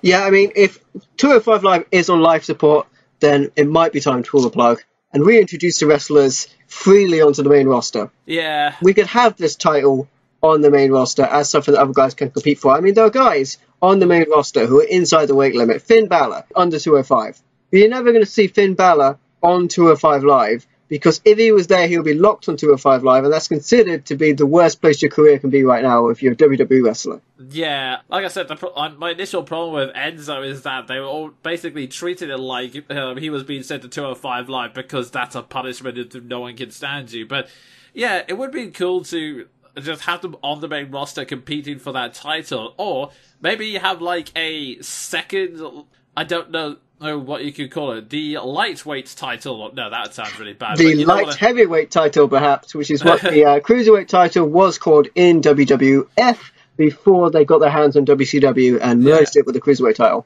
Or maybe something like the the high flyer champion belt, whatever. It's the high flyer belt. You must be able to jump this high to get this belt. I don't know, but basically some kind of alternate belt you can have like on SmackDown and Raw, and then you can sort of spread out the roster that way. I tell you what would be cool. It's if they did get their hands on Impact Wrestling, if they had the X Division Championship. Oh, yeah, that would be cool. Something like one of those titles that's defended with people that don't really fit in any other divisions, but it was high velocity action, similar to the Cruiserweight division. But then occasionally you had people like Samoa Joe make their way into it saying, it's not about weight limits, it's about no limits. I remember very much the only disappointing Ultima X match, which is a match where they would have an X drawn from ropes at the very top of the ring, something like 10, 15 feet up, where the title hanged from. Jeff Hardy went out, because he was in one of these matches, got a ladder, and then propped it up and started climbing it, because Jeff Hardy knows how to do a ladder match. He doesn't know how to climb the ropes in an Ultimate X match, and that was kind of offensive to the concept. Yeah. And the crowd was telling us, look how smart Jeff is. Well, Jeff's just lazy. He knows how to do a ladder match. Oh, yeah, that does seem like a bit of a downer, but yeah, something like that would be cool. I think it's probably better than, I know they want something on the network, but I think what they're doing now, it's really just underselling the performers, if nothing else. Yeah, I mean, there's plans to do a UK show at some point. It's filmed in the UK with Nigel McGuinness on commentary with JR. But if that's going to be received in the same way as 205 Live, there's no point in doing it. Well, actually, if they're filmed in the UK, there's a chance that if you'll have a crowd that comes specifically to see that show and get more invested in it. Because I think another part of the problem we're linking it to SmackDown is that you have a crowd that's come specifically to see SmackDown and see all the wrestlers on that roster, and by the time they get to 205 Live, they've been there for over 2 hours. There's a bunch of guys they don't really know, apart from maybe Enzo and Kalisto, and they just can't be bothered. I mean, if they did film it in the UK, you get a lot of really rowdy UK fans. Oh god, yeah. Especially if you want to compare it to overseas audiences. Like in Japan, it's more customary to be silent and respectful and watch quietly. So you don't often see the crowd going nuts. You especially wouldn't see the audience in Japan trying to take over the show with CM Punk chants and things like that.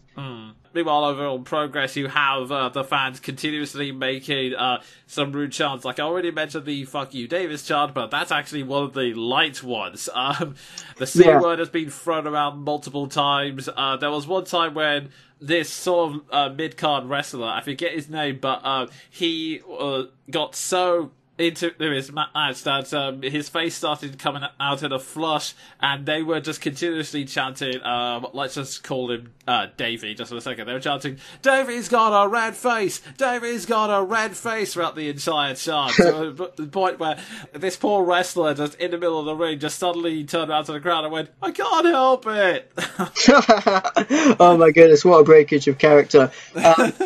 Well, if the crowd are being vulgar, and it happens sometimes, to quote Triple H, that's bad for business. Because you're doing a PG show, especially in WWE. You want everyone to watch it. And if you can't have them watch it with the sound on, you can't have them watch it.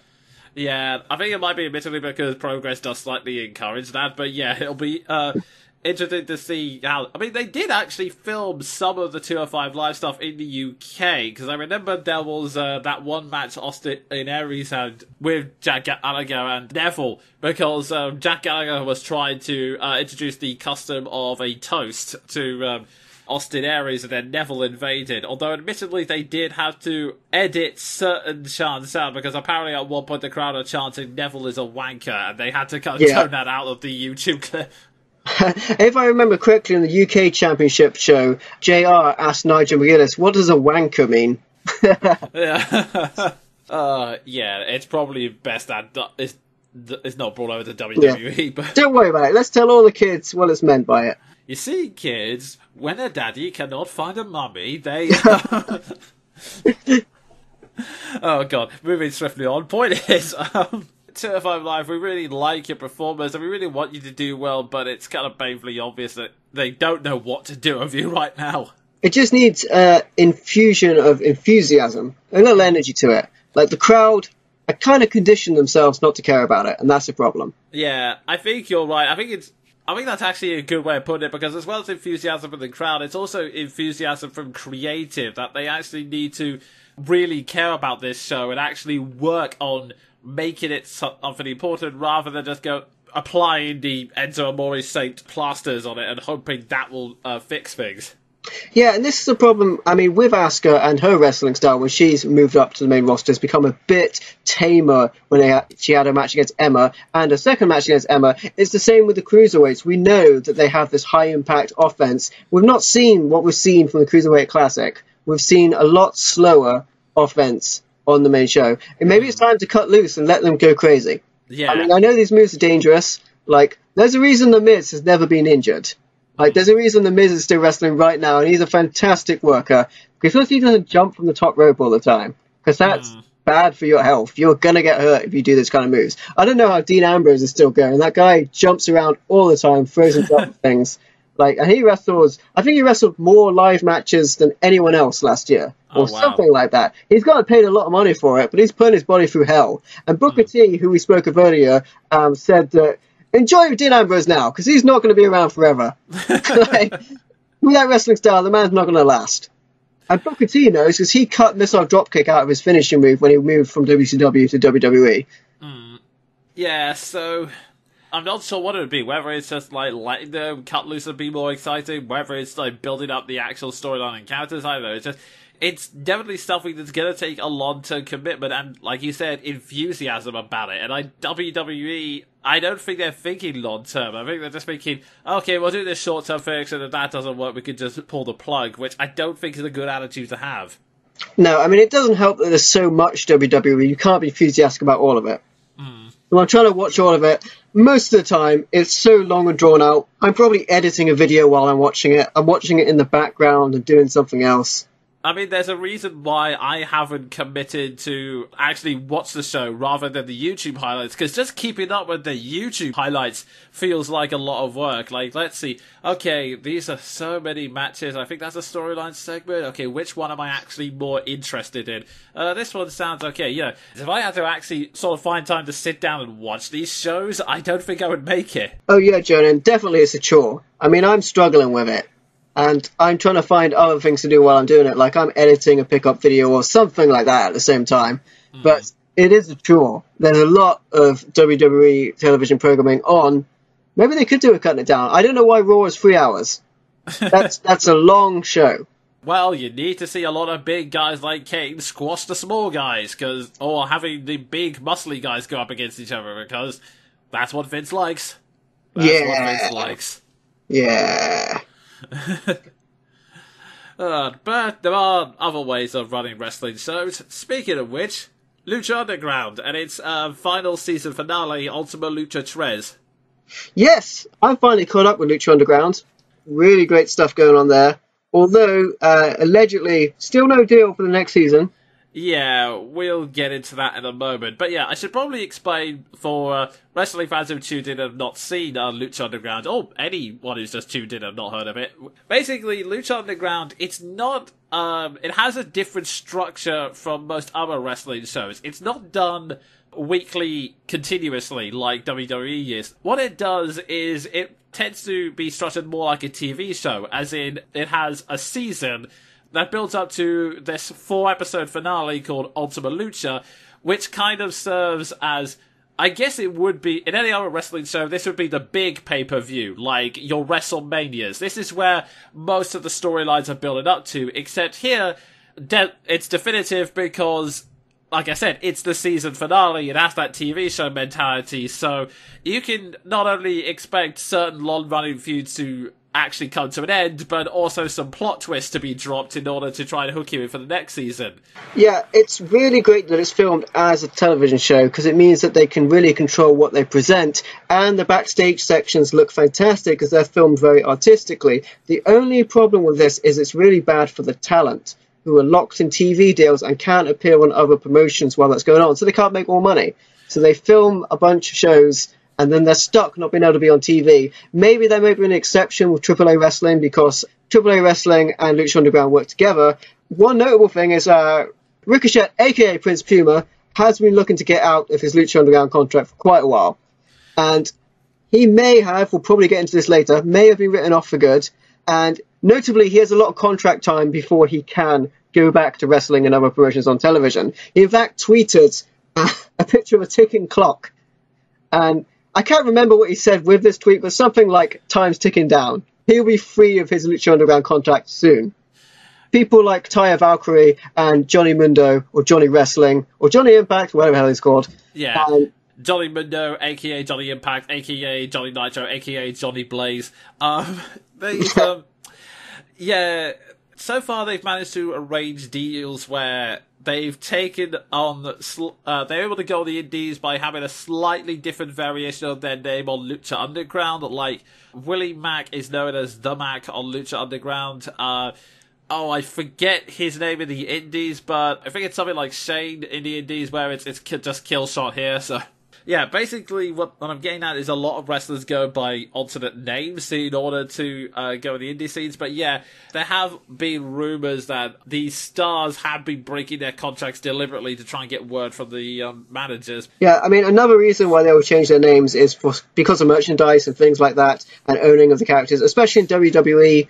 We talked about it with TJP and a lot of the other characters, that they want that name. And they want to use it on their products, and they want to use it on action figures. They don't want anyone disputing that, which is why they have a problem with the Broken Harleys gimmick that Impact Wrestling seems to own, and things like that. Yeah, but Ultima Lucha Tres, we will get into the details later, just because it could get very unfortunate, specifically with a lot of friends coming up. But yeah, there were a lot of great matches. As I mentioned in the last podcast, where I mentioned that when we recorded that, the first week of Ultima Lucha was starting, and it ended with the match between Killshot and Dante Fox, or as they called it, the Hell of War match. Oh man, some of the spots in that match. I mean, can you go any further than throwing a guy from the top? It must have been 20 foot. Through glass, through tables. Yeah. And like, that's what I'm talking about when it's not ballet. There's no faking that. He fell that far through those things. Yeah. That's insane. Yeah, and you could see the scars on their backs as well. So, yeah, that was a really, really great match. Like, admittedly, the one criticism I do have with the Ultima Lucha Tres is, remember when I said that the bleeding made sense in this because it was meant to be the end of a long, literally bloody feud, and yes, it was meant to be a big emotional end, and that it would be silly if there was bleeding in every single match. They kind of went a bit overboard this time. Another problem I think they had is with the bad guys trying to rip the masks of fellow competitors to try and disgrace them, and that's very, very bad for the heritage of those wrestlers. They were doing that every other match. Anyone that was wearing a mask, someone was trying to rip their masks off. Even wrestlers with masks were doing it to other wrestlers. You just wouldn't do that. That's ridiculous. Yeah, That's saying, this is fine, I'm okay with you doing this to me. I don't care about the mask that I'm wearing. Yeah, it's just really weird. I mean, it made sense with Marty and Phoenix because they would. He was going for that angle of, oh, I bet Melissa Santos will hate you if she sees what you look like under that another mask. thing is, like, Marty's sister wears a mask. Yeah, Because she's part of the Moth tribe and she's a masked wrestler. Yeah. So what's going on there? And what's up with Mariposa in the end turning on Marty the Moth? Well, yeah, I think what the implication, like, it That happened really maybe quick. he lost and she was just mad that she embarrassed her. No, this whole it situation. wasn't that, because it was cut very quickly, so it took me a while to go back as well, but there was a moment where Phoenix was doing a suicide dive, and Marty pushed Mariposa in front of him so that she would take the suicide dive. I thought it was linking back, because at one point they were enemies. Yeah. And then they just patched it up for no reason. It was this thing, because their relationship is one of the more confusing bits that wasn't implemented well enough, because initially she was trying to strengthen Marty so that he wouldn't be so obsessed with childish impulses like going after Melissa Santos, the announcer. And I will say Melissa Santos as well, very great in this season. I mean, she's normally a very good announcer, and she puts a lot into the announcing, which is something a lot of announcers, I don't really believe, tend to do. They just sort of say the lines, but she's really trying to put it across, and a different character for each person, the way she says it differently. Yeah. She's ranked at one of the best things about the show. She's the first thing you see before you see the wrestlers. She did try and do a bit of wrestling when they did a match between the Moth Tribe and Phoenix and Melissa Santos. She probably shouldn't have done that. She looked great, but not in the ring. Yeah. Like, stick to what you do. I kind of like the idea of that match, and I kind of appreciated that. Okay, she looks great, that's fair enough. She's just had like some small training from Phoenix. They've even implied that she's not a wrestler, she just showed up. It was when she suddenly forgot how to do all the wrestling when Marty was just chasing her around the ring. I thought, okay, why did you do this? I'll give her credit. She's better than Eva Marie. She's better than Lana, that's me saying you're better than the trash on the ground, but I'm not saying she was bad. I'm not saying she was terrible. I'm saying that for the high level of wrestling we're used to in Lucha Underground. Yeah, like I did like the fact that she got involved in the pin that finally took out Marty. But yeah, it was one of those things that originally Mariposa was trying to strengthen Marty away from these things. Then she supported him and did things like interfere with Phoenix's matches.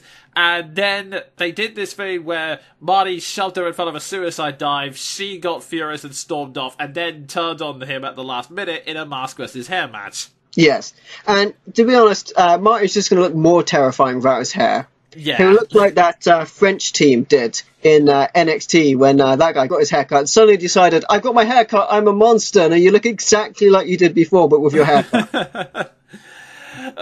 There was this dance, I think they were called, or something along those lines. I'll have to ask Sven the Crusader, he'll translate the French for me. Because of Straw joke for anyone who's not seen that. But yeah, that's been a bit weird. I mean, if there does become a feud in the next season, that'll be at least an intriguing angle, because at the very least, like, Mariposa's been very slowly getting better. I would say that she's had some better matches, but it would be interesting. She's not really gone over yet, so that'll be interesting. But well, maybe being a babyface will work, because she's not really scary. She's supposed to be one of those Harley Quinn type characters with maybe the haircut and acting a bit unchained or tilted with the personality, but it doesn't come across. Because with a mask, and the mask is great, but you can't see the face, so you don't really get the expressions coming across. Character is very confusing. We've said this before. She's supposed to be scary, but she's dressed like she's wearing a Halloween costume. It doesn't really come across as well as it should do. Maybe being a babyface will work, so that she can come down, beat someone up. I mean, we had Black Lotus apparently become a babyface. She showed up. I thought she was gone. We'll be getting into that, but yeah, it's really weird because they had like the going straight for the mask in several of Marty's matches, and Phoenix bled again here, but it kind of made sense because that's kind of Marty's tactic. But then Sexy Star versus Taya both were bleeding, and an Eva Lee's bled out in her match against Katrina. Oh, and sorry, just going back to one match before, Taya and Sexy Star, that just seemed to feel unnatural because, admittedly, after the whole sexy star controversy, it's been a bit hard for me to get into our matches, especially when they try and sell as a babyface, but... Yeah, I mean, we're very likely not to see Sexy Star for the next season. Which would be awkward because when they were writing her out, they continued that Spider Tribe thing, which we hadn't had any resolution on, really. Yeah, I was thinking they'd forgotten it until then, but yeah, it seemed to be a bit weird, like, okay, Sexy Star, she was the Lucha Underground champion for 1 week, and then Jolly Mundo stole her title, and then she and Mac were desperately trying to get it back with no success. And they decided that the Ultima Lucha match would have her be against Taya, who, yes, did interfere on several occasions, but it's not really dealing with the main problem. It's like saying, right, the Joker has completely ruined my life, so I'm gonna focus on beating up Bob. Pretty much. I mean, I'm not sure what they're going to do with Sexy Star afterwards. It's a TV show. Maybe they'll recast Sexy Star. I mean, Kane changed wrestler at one point, and they had the Outsiders, Kevin Nash and Scott Hall. They recast them in WWE at one point for like a couple of weeks. Kane was actually the fake Diesel, Kevin Nash. Yeah, that didn't work out at all. Everyone hated that. Yeah. It's either that, or they could do what they did of El Dragon Azteca, which is have someone else pick up the mask and become Sexy Star Jr. That would be amazing, actually. It might be one way to get around it, but yeah, the bleeding got kind of ridiculous. Yeah, there were some matches that deserved it, like the triple threat match when, okay, yeah, it's 3 villains, that's probably going to happen, but yeah, it did feel kind of ridiculous that we had so much of it in a row, and in fact, after the Yellow War match, the match that had the most impact for me, where I thought, oh god, was the cage match between Matanza and El Dragon Azteca Jr., and that wasn't a match that had any blood whatsoever, but Matanza was just throwing, for those who don't know, Matanza is meant to be this demigod monster, and he was mainly being undefeated apart from being pinned once during Aztec Warfare match by Rey Mysterio, but El Dragon Azteca Jr. went up against him, and he was just throwing him around the cage, so the part that made me wince was when he actually threw El Dragon Azteca through the cage. Yeah, so my favourite part about that match was that part, because when Big Show debuted on WWE as The Giant, he in fact threw Stone Cold through a cage on his match with Vince McMahon, and Stone Cold won the match because of that. He was thrown through the cage, he was outside the ring. So we had Dario Cueto say, "The match cannot stop this way." Yeah. I can't do his accent, but you know what I'm saying. Yeah, I do love it. Like, Melissa Santos started calling, "Here's your winner, El Dragon Azteca," and Dario just snatched the mic and went, "No, this does not count. You do not escape Matanza this easily." I should explain that Dario is Matanza's brother, so he has a vested interest in it. But he was basically saying, "That does not count. You do not escape Matanza. You will fight him." This match must be restarted. Ring the bell. Oh, yeah, Dario's so great as a manager. But yeah, I will admit, I did like that, because that would have been way too cheap if it was just, "And you win because you had your ass whooped." Yeah, because I think that is also a better way to get round it, rather than doing what they do in Shane McMahon's matches, which is, it's a cage match, but it's also a Falls Count Anywhere match, because that basically tells you, okay, so we're just going to be outside the cage for whatever reason. Yeah, that tells you that the finish is not going to end in Hell in a Cell. It's going to be outside the cell. Like, that's the reason they did that. Because they set the match up where Shane did the ridiculous dive from the top of the Hell in a Cell, and you knew that they probably weren't going to be able to get him back in the ring after that. Yeah, but coincidentally, that's where Sami Zayn turned evil. Indeed, yes. Yeah, that cage match was the one that felt the most violent, because it was Matanza just throwing him around like crazy, and that still felt a lot more painful to me than seeing the guys that keep continuously bleeding, because yeah, it worked great for the Hell of War match, but by the time we came to the triple threat match and they were bleeding, I just like, oh god, enough already. That's exactly how I feel about Jeremiah Crane using that pump kick. Gosh, enough already. That's one pump kick too many. Yeah, I was thinking about that triple threat match, like, he's regressed back to, okay, oh god, everybody else not gonna like this. Exactly. I mean, when he debuted, it was pump kick, pump kick, pump kick. That's kind of cool, jumping front kick. I'm a fan of it, but you've got to have a moves, right? Yeah, I mean, it made sense when he initially started, because that was another thing I liked, that initially they introduced him as Ivalice's dumb boyfriend, but then Ivalice got injured, so they reworked his character so that he's a full-on heel, like he was actually pretending to love Ivalice so that he could get to Katrina, and I do like that they addressed this, and he went full-on heel by getting a hammer and smashing Ivalice's injured ankles. Yeah, I mean, the problem I have with Solomon Crow, is that his name in that? In Lucha Underground, it's Jeremiah Crane, but okay, I think his actual name's Solomon Crow. The problem I have with Jeremiah Crane is that I feel like when he was Solomon Crow in NXT, I feel like he's just going to get bored of what he's doing, and if he's not in the limelight, he's just going to leave the company. Because that's what he did in NXT. He just left. He had a good spot ahead of him. It didn't work out, so he left. The same could happen in Lucha Underground. Yeah, that would make sense. I mean, it would also explain why he's gotten a sudden push as of late. I mean, I don't feel like he's undeserving of being used. I just worry that he may just close the door on it, especially with how they film it, where they film a run and then they leave it for a long time when the talent aren't allowed to do anything else on camera. He could end up walking away from that. Yeah. As have many of the talent before. Indeed, yes. But there were many other awesome matches, like even the ones that didn't have a particular story planned, I still did not really enjoyable. Like, I will say that yeah, it did come out of nowhere, but I still loved the Trios title match and the hastily formed team of The Mac, Killshot, and Dante Fox, because, well, frankly, they all looked good together, and those three guys had worked their asses off and got insanely over during this past season, so it makes sense why, after they won the titles, the fans were chanting, "You deserve this." Yeah, it was great to see those guys get a little more exposure, especially to be awarded the Trios Championships. Yeah. Really good to see. If they do get another season where they develop from that, will there be a bit of distrust between Dante Fox and his partner after?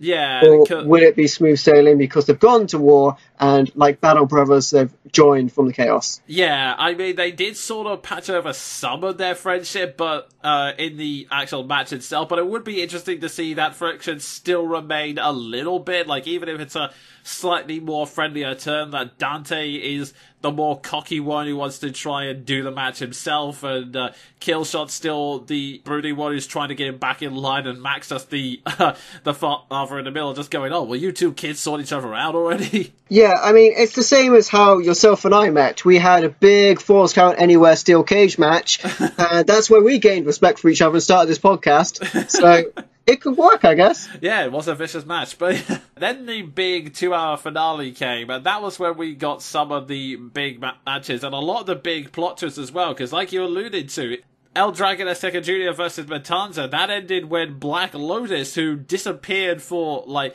half a season, I honestly, with all the rumors of the contracts, I thought she had just left, because the last we had heard of her was Dario going, she's gone back to Hong Kong, I haven't seen her in months. And then she just appears and leaps off the cage onto, I'm trying to remember if she did that to Matanza or no, she took out El Dragon Azteca first, and then when the match was all over and done with, she attacked Matanza, and yeah, she did. Dario. She went for El Dragon Azteca, then she attacked Matanza with a low blow, and then took him out. Of course, he's a monster. He rose right back up, and then took out Black Lotus. Maybe once and for all, we don't know. Yeah. Tell you what's really weird is at the end of the show, jumping ahead a little bit, we'll go back and then get to it. What was up with Rey Mysterio being in the cage? Yeah, I think they dragged him away from, in the Lucha Grounds 100th episode, Rey Mysterio and Matanza fought each other in a one-on-one match where Rey was making it clear that he wanted to end the Cueto legacy, but he ended up losing to Matanza, and that was a really great one-on-one match, but it ended with Matanza just carrying Rey Mysterio away, so I guess it's implied that Dario is just keeping Rey there so he can't cause trouble. That was part of the reason why El Dragon Azteca Jr., who is Rey Mysterio's protege in Lucha Underground at the very least, to attack Matanza in the steel cage match, and as we've just said, that didn't go out too well for him. Although, I will say, I do love that, I don't know if it's the end of Black Lotus for good, but I do like the fact that because Dario had started the feud between Black Lotus and El Dragon Azteca by saying, oh yeah, your parents were killed by El Dragon Azteca, and then she found out it was Matanza, which, yeah, it kind of makes more sense when you look at it, but she will start screaming, you liar, and then when Matanza just slammed her down, Dario just picked up the microphone and mockingly said, yes, I'm a liar, Yeah. I'm a big fan of Dario Cueto. Right from the start, when he turned up at AAA Wrestling with a briefcase full of cash and said, who wants to come to my temple? Right, his character has been consistently appealing and evil throughout the entire seasons. Yeah, he's just such a great heel manager, just because partially it's because of the way his actor gives a lot of energy and enthusiasm, but just sort of that presence as an oily, smiley person who cannot be trusted. Speaking of which, I was about to say the last match, but it ended up being 2 last matches. Indeed it did. With a man who breaks many arms. Yeah, so the initial main event was Johnny Mundo / Johnny Impact / Johnny Nitro / Johnny 5 going up against Prince Puma. Johnny 5 is alive! Yeah, now, Johnny Mundo has been the reigning champion for a long time now, and mainly because, kind of like Jinder Mahal, except he can actually wrestle, Johnny Mundo has had this team, the Worldwide Underground, interfering in all their matches, ensuring that he's still the champion no matter what. But he goes up against Prince Puma, who, for the longest time, I thought was going to leave, because there have been situations where he entered a grave consequences, basically a casket match, against Mil Muertes, and he supposedly died, but then Vampiro, one of the commentators and a former luchador himself, brought him back to life. And then he's been going through a dark and edgy phase, but it's very clear that they weren't quite sure what to do with him. They made him wear a black mask and a black hoodie, and he's bowing to Vampiro instead of the audience. But apart from that, he hasn't really done anything heelish, apart from some slightly more aggressive moves. And then he won the Cueto Cup, which gave him a title opportunity against Johnny Mundo, which made sense because the first ever episode of Lucha Underground, the main event, was these two get up against each other. But the reason why this match became a lot more interesting is because initially it was just going to be for the title, and then Johnny said, oh, if you think you're so confident in beating me, why not put your mask on the line? But then Dario came out saying his classic, hold on! He goes, I like the idea, but we already have a mask versus hair match, and I don't want people thinking we've lost ideas. So why don't you put up your career? Yeah, that was a real telling announcement for me, because I've suspected for a long time that Prince Puma, and as we know from his Twitter antics, has wanted to get away from Lucha Underground for quite a while. So it came to mind, at least to my ears, that he might be losing this match. Yeah, I was thinking that too. I mean, the only reason why I had any doubt is because in the storyline, like I mentioned last time, Johnny Mundo / Johnny Impact / Johnny Nitro / Johnny, this is a running joke in case you can't tell, he's been continuously hinting that I am going to head out for greener pastures. In fact, that was in his match against Rey Mysterio. He threatened that if anyone interfered with the match, that he would be taking the title to another promotion, which kind of led to Dario interfering when, of all people, Rey Mysterio's son interfered with that match. That was strange. Yeah, the problem as well with a lot of non-wrestlers make their mark in it. Actually, I don't know if his son is a wrestler or not. I don't think so, but... It was strange because when they have something like that happen, it creates the idea that anyone in the crowd could pretty much just come in the ring and attack somebody, which is definitely not what they want to have happen. Yeah. I mean, I don't want to have, like, Jinder Mahal appear in this podcast room and attack the Jonin Monkey for saying he can't wrestle. Yeah. No. The best you're a good wrestler, you've just got a really boring moveset. Yeah. That's why I tend to speak favourably on everybody. Yeah. But, yeah, long and short of it is, I was thinking that this match could go either way, because it seemed like either one of these wrestlers wanted an out. It was just a case of who it was going to be this time.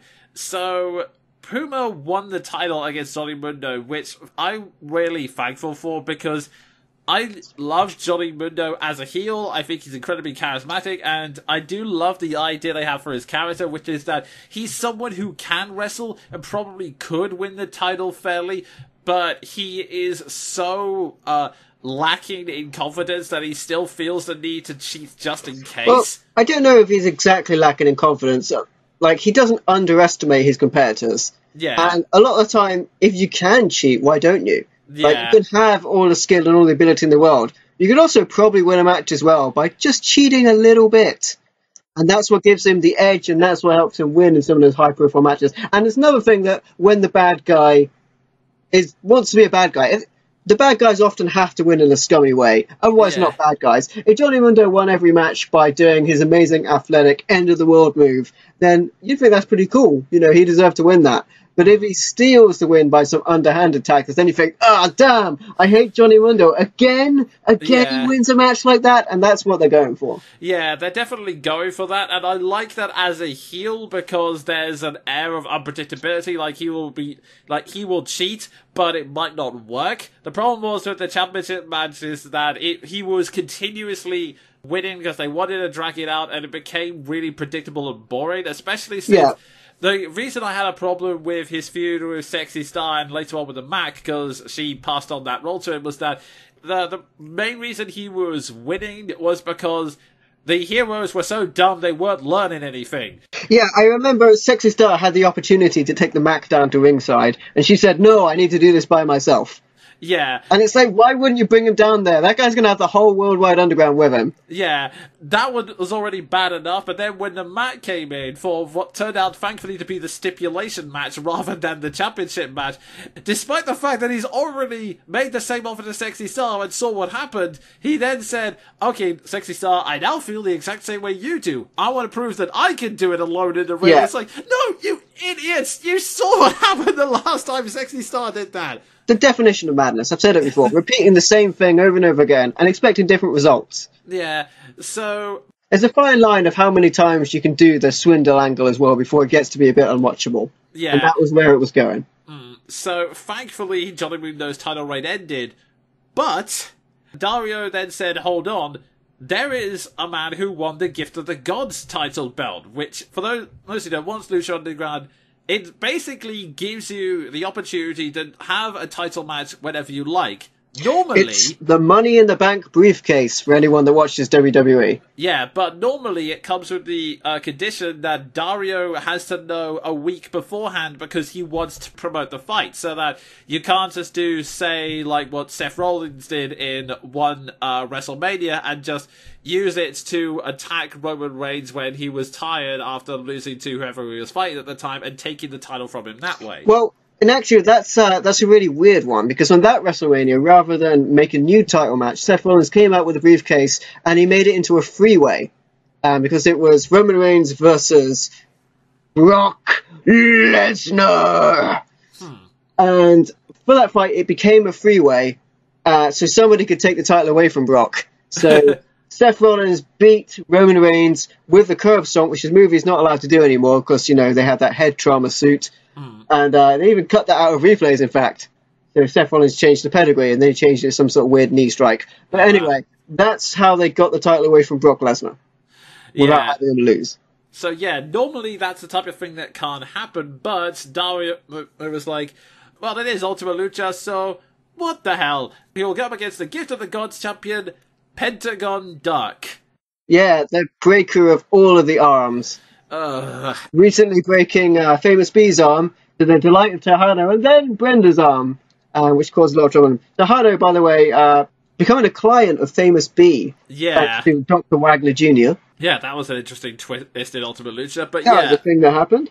Now you mention it about the ridiculous injuries and about everyone bleeding and it being ridiculous. Everyone gets their arm broken in Lucha Underground and seemingly heals in a couple of weeks.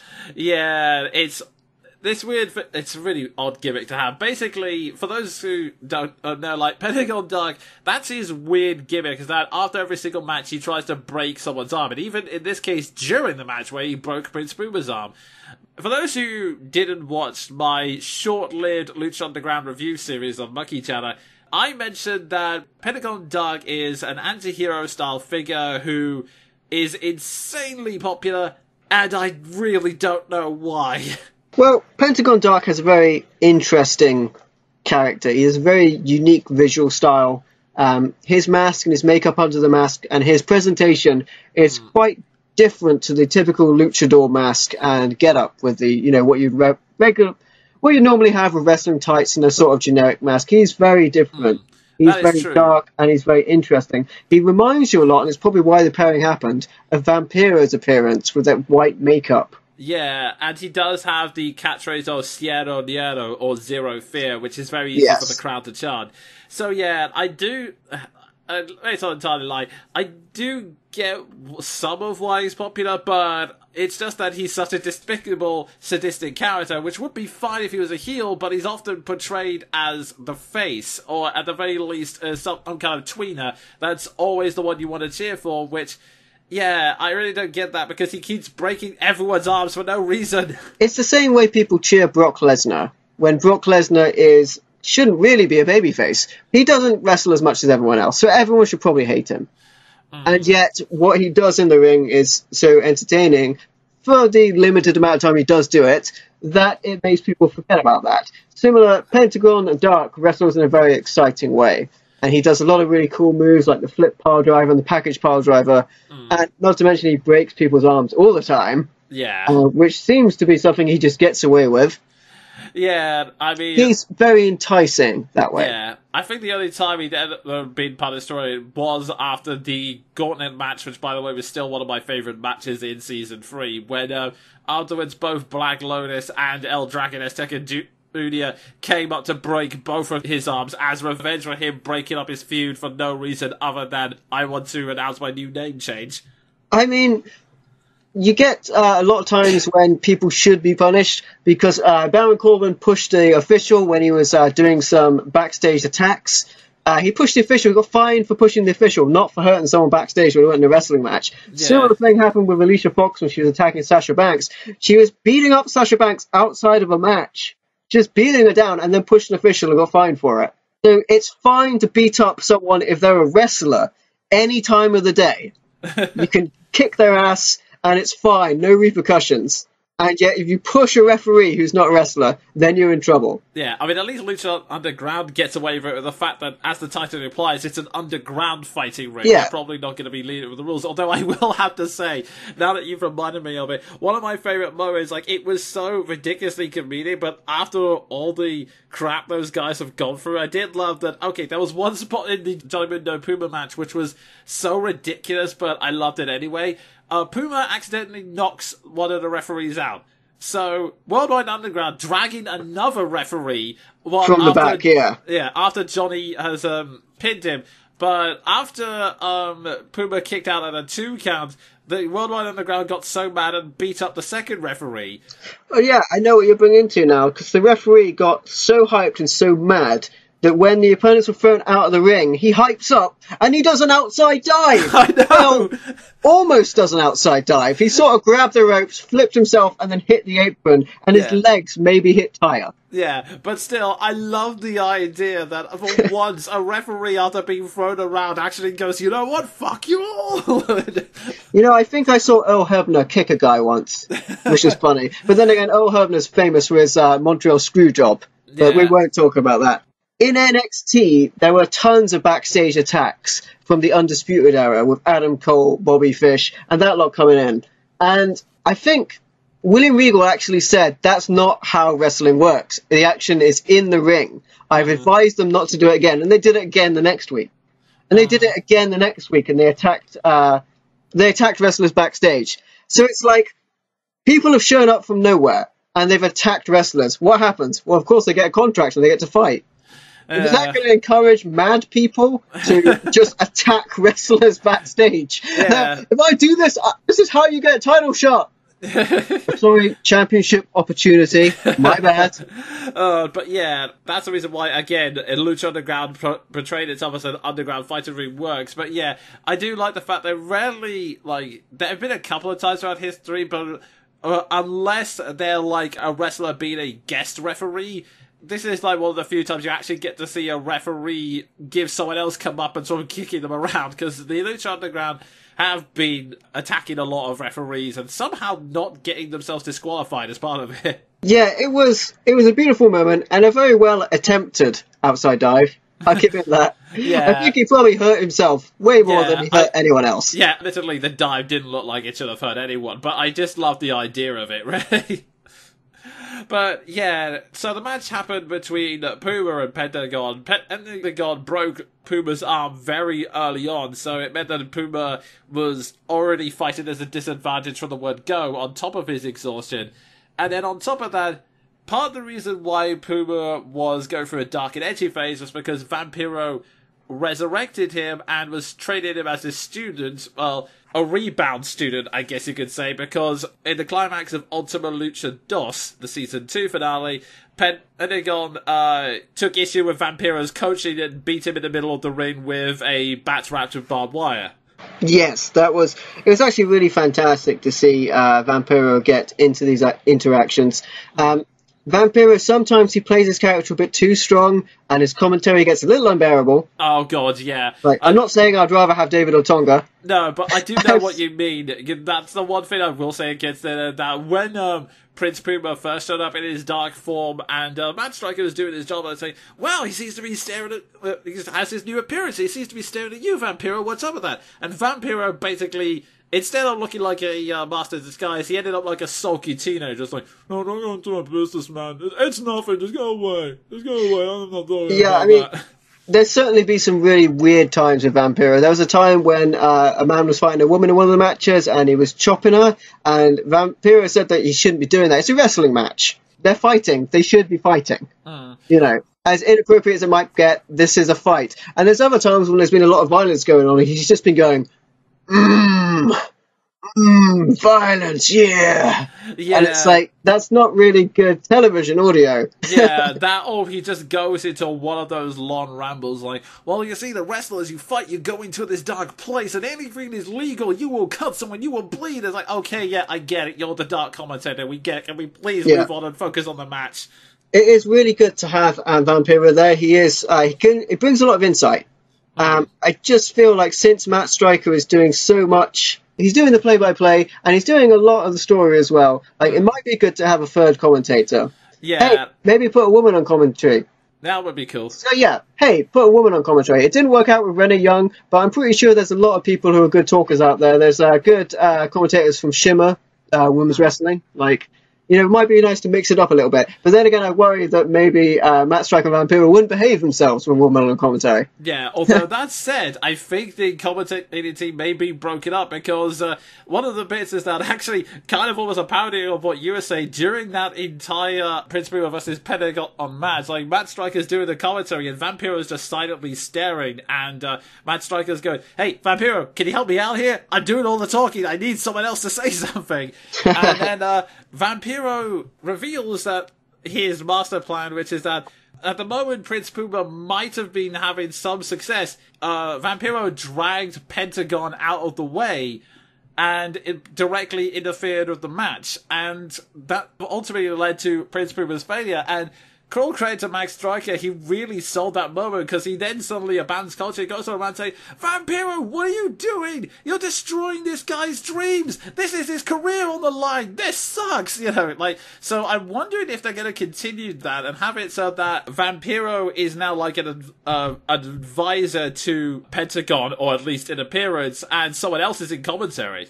I think Vampiro has left the commentary position for character purposes one too many times. It might be better to see him as a manager, possibly for Pentagon. We're not really sure if Pentagon became the master, and that's what was going on there. We're not really sure if there's a greater deity. I think we saw someone at the end. Yeah, we did, and I'll get into that in a bit. That's why I said in appearances. But yeah, it seems like the commentary team might be broken up after this. So yeah, Pentagon Dark is now the champion, which I'm sure has made a lot of people happy. And we got a montage that's just a whole long series of, it's like the whole montage is about, I want to say 5-10 minutes, but it was with loads of short plot twists to try and build up for season 4, if it ever happens. Again, more on that later, because, okay, One other big surprise, King Cuerno, a wrestler that literally hasn't been seen for an entire season because he was supposed to have lost a death match against Mil Muertes, suddenly shows up and took away the Gauntlet of Power from him. That was already a big deal. We then had stuff like, as you said, Sexy Star continued to be tormented by the Spider Tribe whenever they show up, although I have a feeling that, given that she's been blacklisted in a lot of companies, I have a feeling she's going to be killed off screen like Darga was. And I say was because, as it turns out, Darga's back and he killed off one of the members of the Snake Tribe in order to take their place. It's all crazy. Yeah, and then the biggest one of the night, and the reason why I suspect Vampiro may end up becoming the master or manager of Lucha Underground is because, actually, two things happened. First off, it's revealed that this was all part of Vampiro's master plan on orders from a new dark entity with a skull face. There's another entity as well that we don't know about that is in the limousine, possibly like a high up ranking position in the city or something like that that's been pulling the strings involving the Gauntlet as well. We don't know if these are linked either. Yeah, we don't know if they're linked or if it's a rival faction, but yeah, it's implied that Vampiro's been deliberately setting up Prince Puma for a fall, which admittedly is one of those storylines when you think back on it, you realise, wait a minute, that doesn't make sense. Why would Vampiro do this? But I think it's one of those things where they pretty much had to do it because there was literally no other way of saving that storyline, because whilst I am sad that Prince Puma's gone, since he was one of the bigger, most exciting faces or heroes in the company, you can clearly tell they didn't know what to do with him for the longest time, so it's probably for the best that he left now, especially if he's been eager to get out of his contract as of late. Yeah, I mean, he's very happy to be finally able to stand on his own feet. Potentially, wherever he ends up, he'll be able to play a character he wants to play. And it was heavily suggested that Vampiro doesn't care about the person he's managing. Vampiro wanted to get what he wanted, not necessarily to help Prince Puma. Indeed. So Vampiro's working with a skull entity, and it's implied that he and Pentagon Dark could take over this match, although it's implied that Vampiro is now also going to take up Pentagon in some way, which, if he did take up the big manager role of Lucha Underground, that would be pretty huge. And now I know what you're thinking. Isn't that going to clash with Dario Cueto since he actually owns it? Well, funny story. Dario, as MVL mentioned, he's been communicating with some other big high-up figure in the limousine who, it was implied, might take the ring eventually at some point. They teased it might happen in this Ultima Lucha Tres, but it didn't happen in the end. I believe he threatened to come and attack Cage if he won the Gauntlet. Yeah, but that didn't happen this time round. This time round, one of his associates was having a drink with Dario, and Dario said, okay, look, I didn't expect King Cuerno, but I promise I'll get it back. I have people looking for it. And the guy goes, oh, that's no problem. You get a pass this time, because you're dead. And he just shoots him through the chest. Yeah, that was pretty good. I like how he was holding the bull statue as well. A lot of meaning to that for Dario Cueto, as that's the item that his brother used to smash his father's head in. Or was it their mother's, actually? Yeah, I think it was their mother's head, because that's the thing. The one possible lifeline that could either save him or possibly replace him with someone unequally terminated is that as he's lying there bleeding shotgun wounds, he goes to the phone and calls his father and then passes out. Oh, yeah. Okay, so he calls his father, yeah. Because their mother was pretty bad to them. Very abusive. So his brother, Matanza, killed her with that statue, and that's what he was holding as he died before he killed his father. Yeah. I say that. He might not be dead. It's full of the supernatural. Yeah, it's full of the supernatural. It's possible, or it might just be that someone gets to him in time to save him, which I hope, because, again, Dario is like an excellent heel manager and just sort of a great personality to have, especially in moments like one example from early on in Season 3, the I Quit match, where he just sort of, after it looked like Rey Mysterio had been disqualified because of some Guerrero cheating, he just popped out and just went, Barry, you're kidding me, right? A disqualification in my main event? You know how much Dario Cueto loves violence! Yeah, and having said that, we got confirmation of what we all suspected, that Katrina is in fact a spirit. And looking to get her body back through some nefarious means. We could see, I don't know if we will, but Dario Cueto could reappear at points as a spirit. That's something that could happen. Maybe a different kind of spirit, maybe a tortured soul that only lives in the office, sort of speaking to people. Yeah, that would be really cool if that happened, actually. Or even if someone just saw them and they weren't real. Yeah, That'd be pretty cool. Like, oh man, imagine if the only one who could see was Rey Mysterio. That would be just madness. Yeah, or maybe he's talking to Matanza and Matanza can hear him and he's telling Matanza what's going on. Yeah. As a way to communicate with the audience because Matanza doesn't speak. Yeah, that would be really great. But yeah, this is all conjecture at this point, and it's kind of unfortunate that normally I would just end this section with, yeah, this is all great. I'm really excited for Season 4. Season 4 is questionable right now. Yeah, so there's no deal for Season 4 on the table. Having said that, Netflix will be showing the current seasons. I think they'll be having Season 3. They've got 1 and 2 on there right now. So it is being broadcast. There's probably a want. I mean, the fans want it, another season. Yeah. It's just who's going to pay for it. That's the problem. Yeah, because the fans are really excited to see it. Netflix kind of like it. I think it's something like El Rey Network, in a real confusing fashion, they want it on the network, but they don't want to pay much for it. And the last rumor was that an investor put money up front for it, but only enough so that it would come back as a low-budget version of it. Yeah, I imagine they don't want to bring it back with a low budget. They probably want to make it look good. Yeah. A problem they're having is the way they shoot it as a TV show. The wrestlers really hate being on these contracts. That's why a lot of them are leaving. And are they going to be able to bring back all the talent that they had last season? Unlikely, because a lot of those guys have already gone on to other TV deals. Yeah, that's the main problem. I mean, some of them they've been able to write get-out clauses for if that happens. Like, again, like I said, with Johnny Mundo, they had him saying, I'm going to go to the greener pastures if this happens.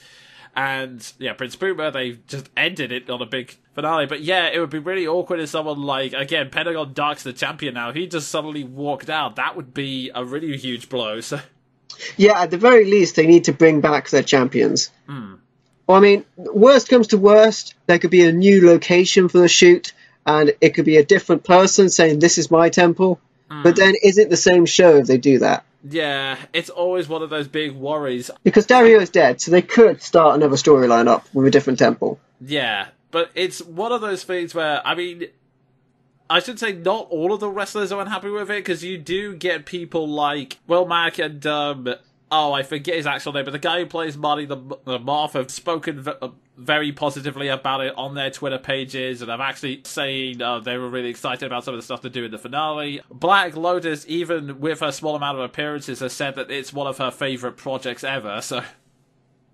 Martin Cassius, was very popular about it for Marty the Moth. Marty Martinez, as he was known in Lucha Underground. Yeah, you're right. So...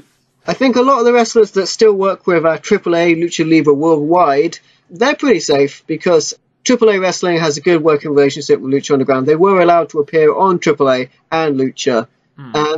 But it's one of those frustrating things because on the one hand, with stuff like Dario suddenly dying and his heroes leaving, then you could essentially say that this was a good ending for it. I mean, it would be a dark ending, but it would still be good. It would be a bad ending, but I think the fact that you have Rey Mysterio in a prison cell and you have Matanza Cueno next to him, like, what's going on there? You can't leave it there. Like, are we led to believe that Mysterio just dies in prison cell? That would be a pretty terrible way for that to end. Yeah, it's one of those things where I really would love it to continue, especially since...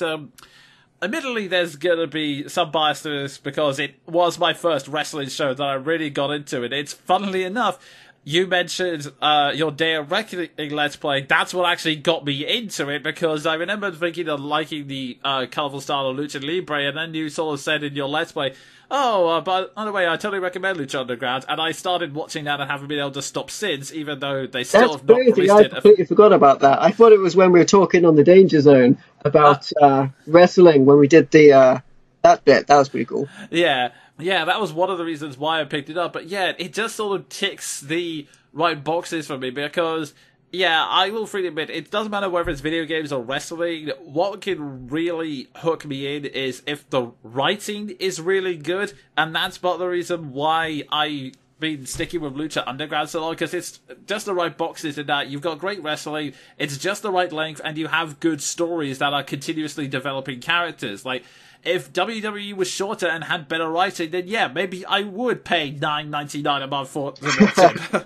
Well, that's the thing. If you pay $9.99, you still don't get Raw and SmackDown. But yeah, that's the frustrating thing, especially in the UK.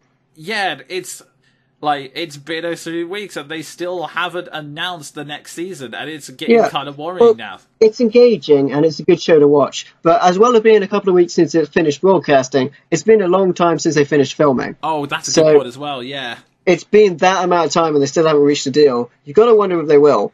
And, like, I don't really want to see them do, like, a TV-style movie where they wrap it up in one episode. Like, that's worst-case scenario if they have to end it.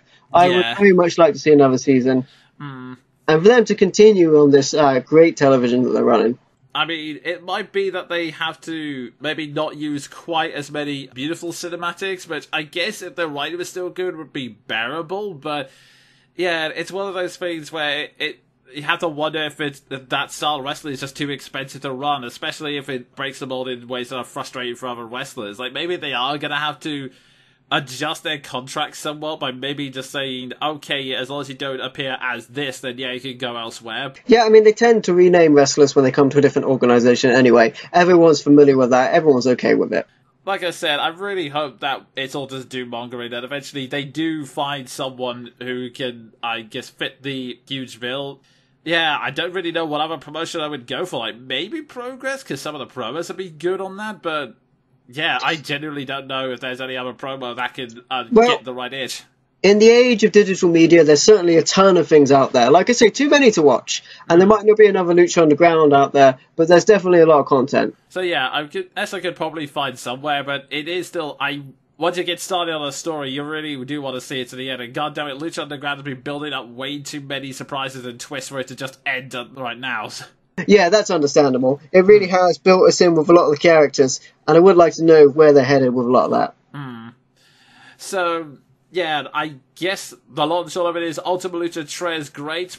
Please, Season 4, please. Yeah, fingers crossed. If that's lucky or unlucky, I'm going to do it anyway.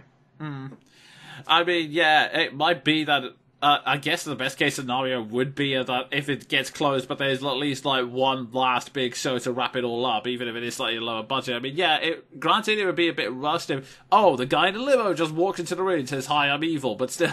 Yeah, I mean, my fear about them doing something like that is you definitely know if they did a TV-style movie, that would be the end of it. So ideally, I'd want to hear talk about a TV series. I mean, they made it to season 3. It didn't look like that was going to happen, and that happened. Oh, wait, was there money problems before then, or? Yeah, because of the long gaps between the seasons. Not necessarily money problems, but just getting it back on the road. Like, they wanted to change their filming location, which they still may be doing. I mean, I know also they had to have a break in between seasons, which, admittedly, it ended that was on a good due moment. to talent unrest as well. Yeah, I knew about that because admittedly they chose a good time to end it on that match where Matanza slammed El Dragon Azteca Jr. through the bleachers. But yeah, that was also, when you said that wasn't planned, it does make kind of sense. Yeah, so they did take a break due to talent unrest because a lot of people just weren't happy. See if I find any information here. That's kind of the problem with Lucha Underground in general, because it's not as big as the WWE. There's a lot less people trying to find any kind of information on it. Like, if there was a danger of WWE going behind the scenes, you would have people continuously flooding you with information and rumors that you wouldn't know what was true or not. Okay, yeah, they did announce that they'd be renewed for a third season when they finished season 2, so it wasn't as bad as it was for this season, but they didn't know if they would be continuing. Yeah, this is the unfortunate problem right now. I mean, it's got a lot of promise, well received by fans and critics. IMDb gave it a season review for the first season, at least 9 out of 10. And yeah, like you said, it's on Netflix America. Please bring it over to the UK. But yeah, that's what I'm talking about with the WWE Network being awkward for the UK, because I can't watch the shows really when they're broadcast because it's at 1 a.m. for us in the UK. So I would like to be able to switch on the network and watch it the next day at a reasonable time. But yeah, getting back on the topic, it's one of those things where I love Lucha Underground so much. I really, really hope it is maintained, even if it's kind of, I mean, who knows, there might be some deals going on in the background that they're not telling fans, but it does sound like I'm clutching at straws at this point. I mean, it's pretty hush-hush right now, but I imagine they must be able to work something out. One would hope, because it's not, I mean, yeah, it's not exactly the biggest thing ever right now, but it has, like you said, got a lot of good social media numbers, a lot of good critics. It's a show that knows its identity, and it's a show that is consistently good. And that's pretty much the reason why we want to see it come back, because it's a great show. And yeah, I guess that's all that needs to be said for now, and I guess that rather awkwardly brings us to an end of this month with another cliffhanger. As Jonin wanders in the wasteland of no wrestling shows between mid-seasons of Lucha Underground Season 3 and Season 4, that's it from me, MVL Gaming. We've had the Jonin Monkey. Thank you for watching the podcast. Come see us next time. If you're still there, hopefully the arena's not empty. There's a guy with a gun pointing at me.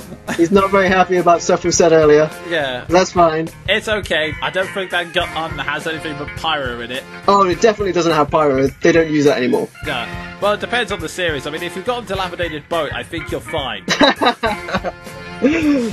So with that, thank you for watching, everybody, if indeed you still are, and we'll catch you next time. Cheerio.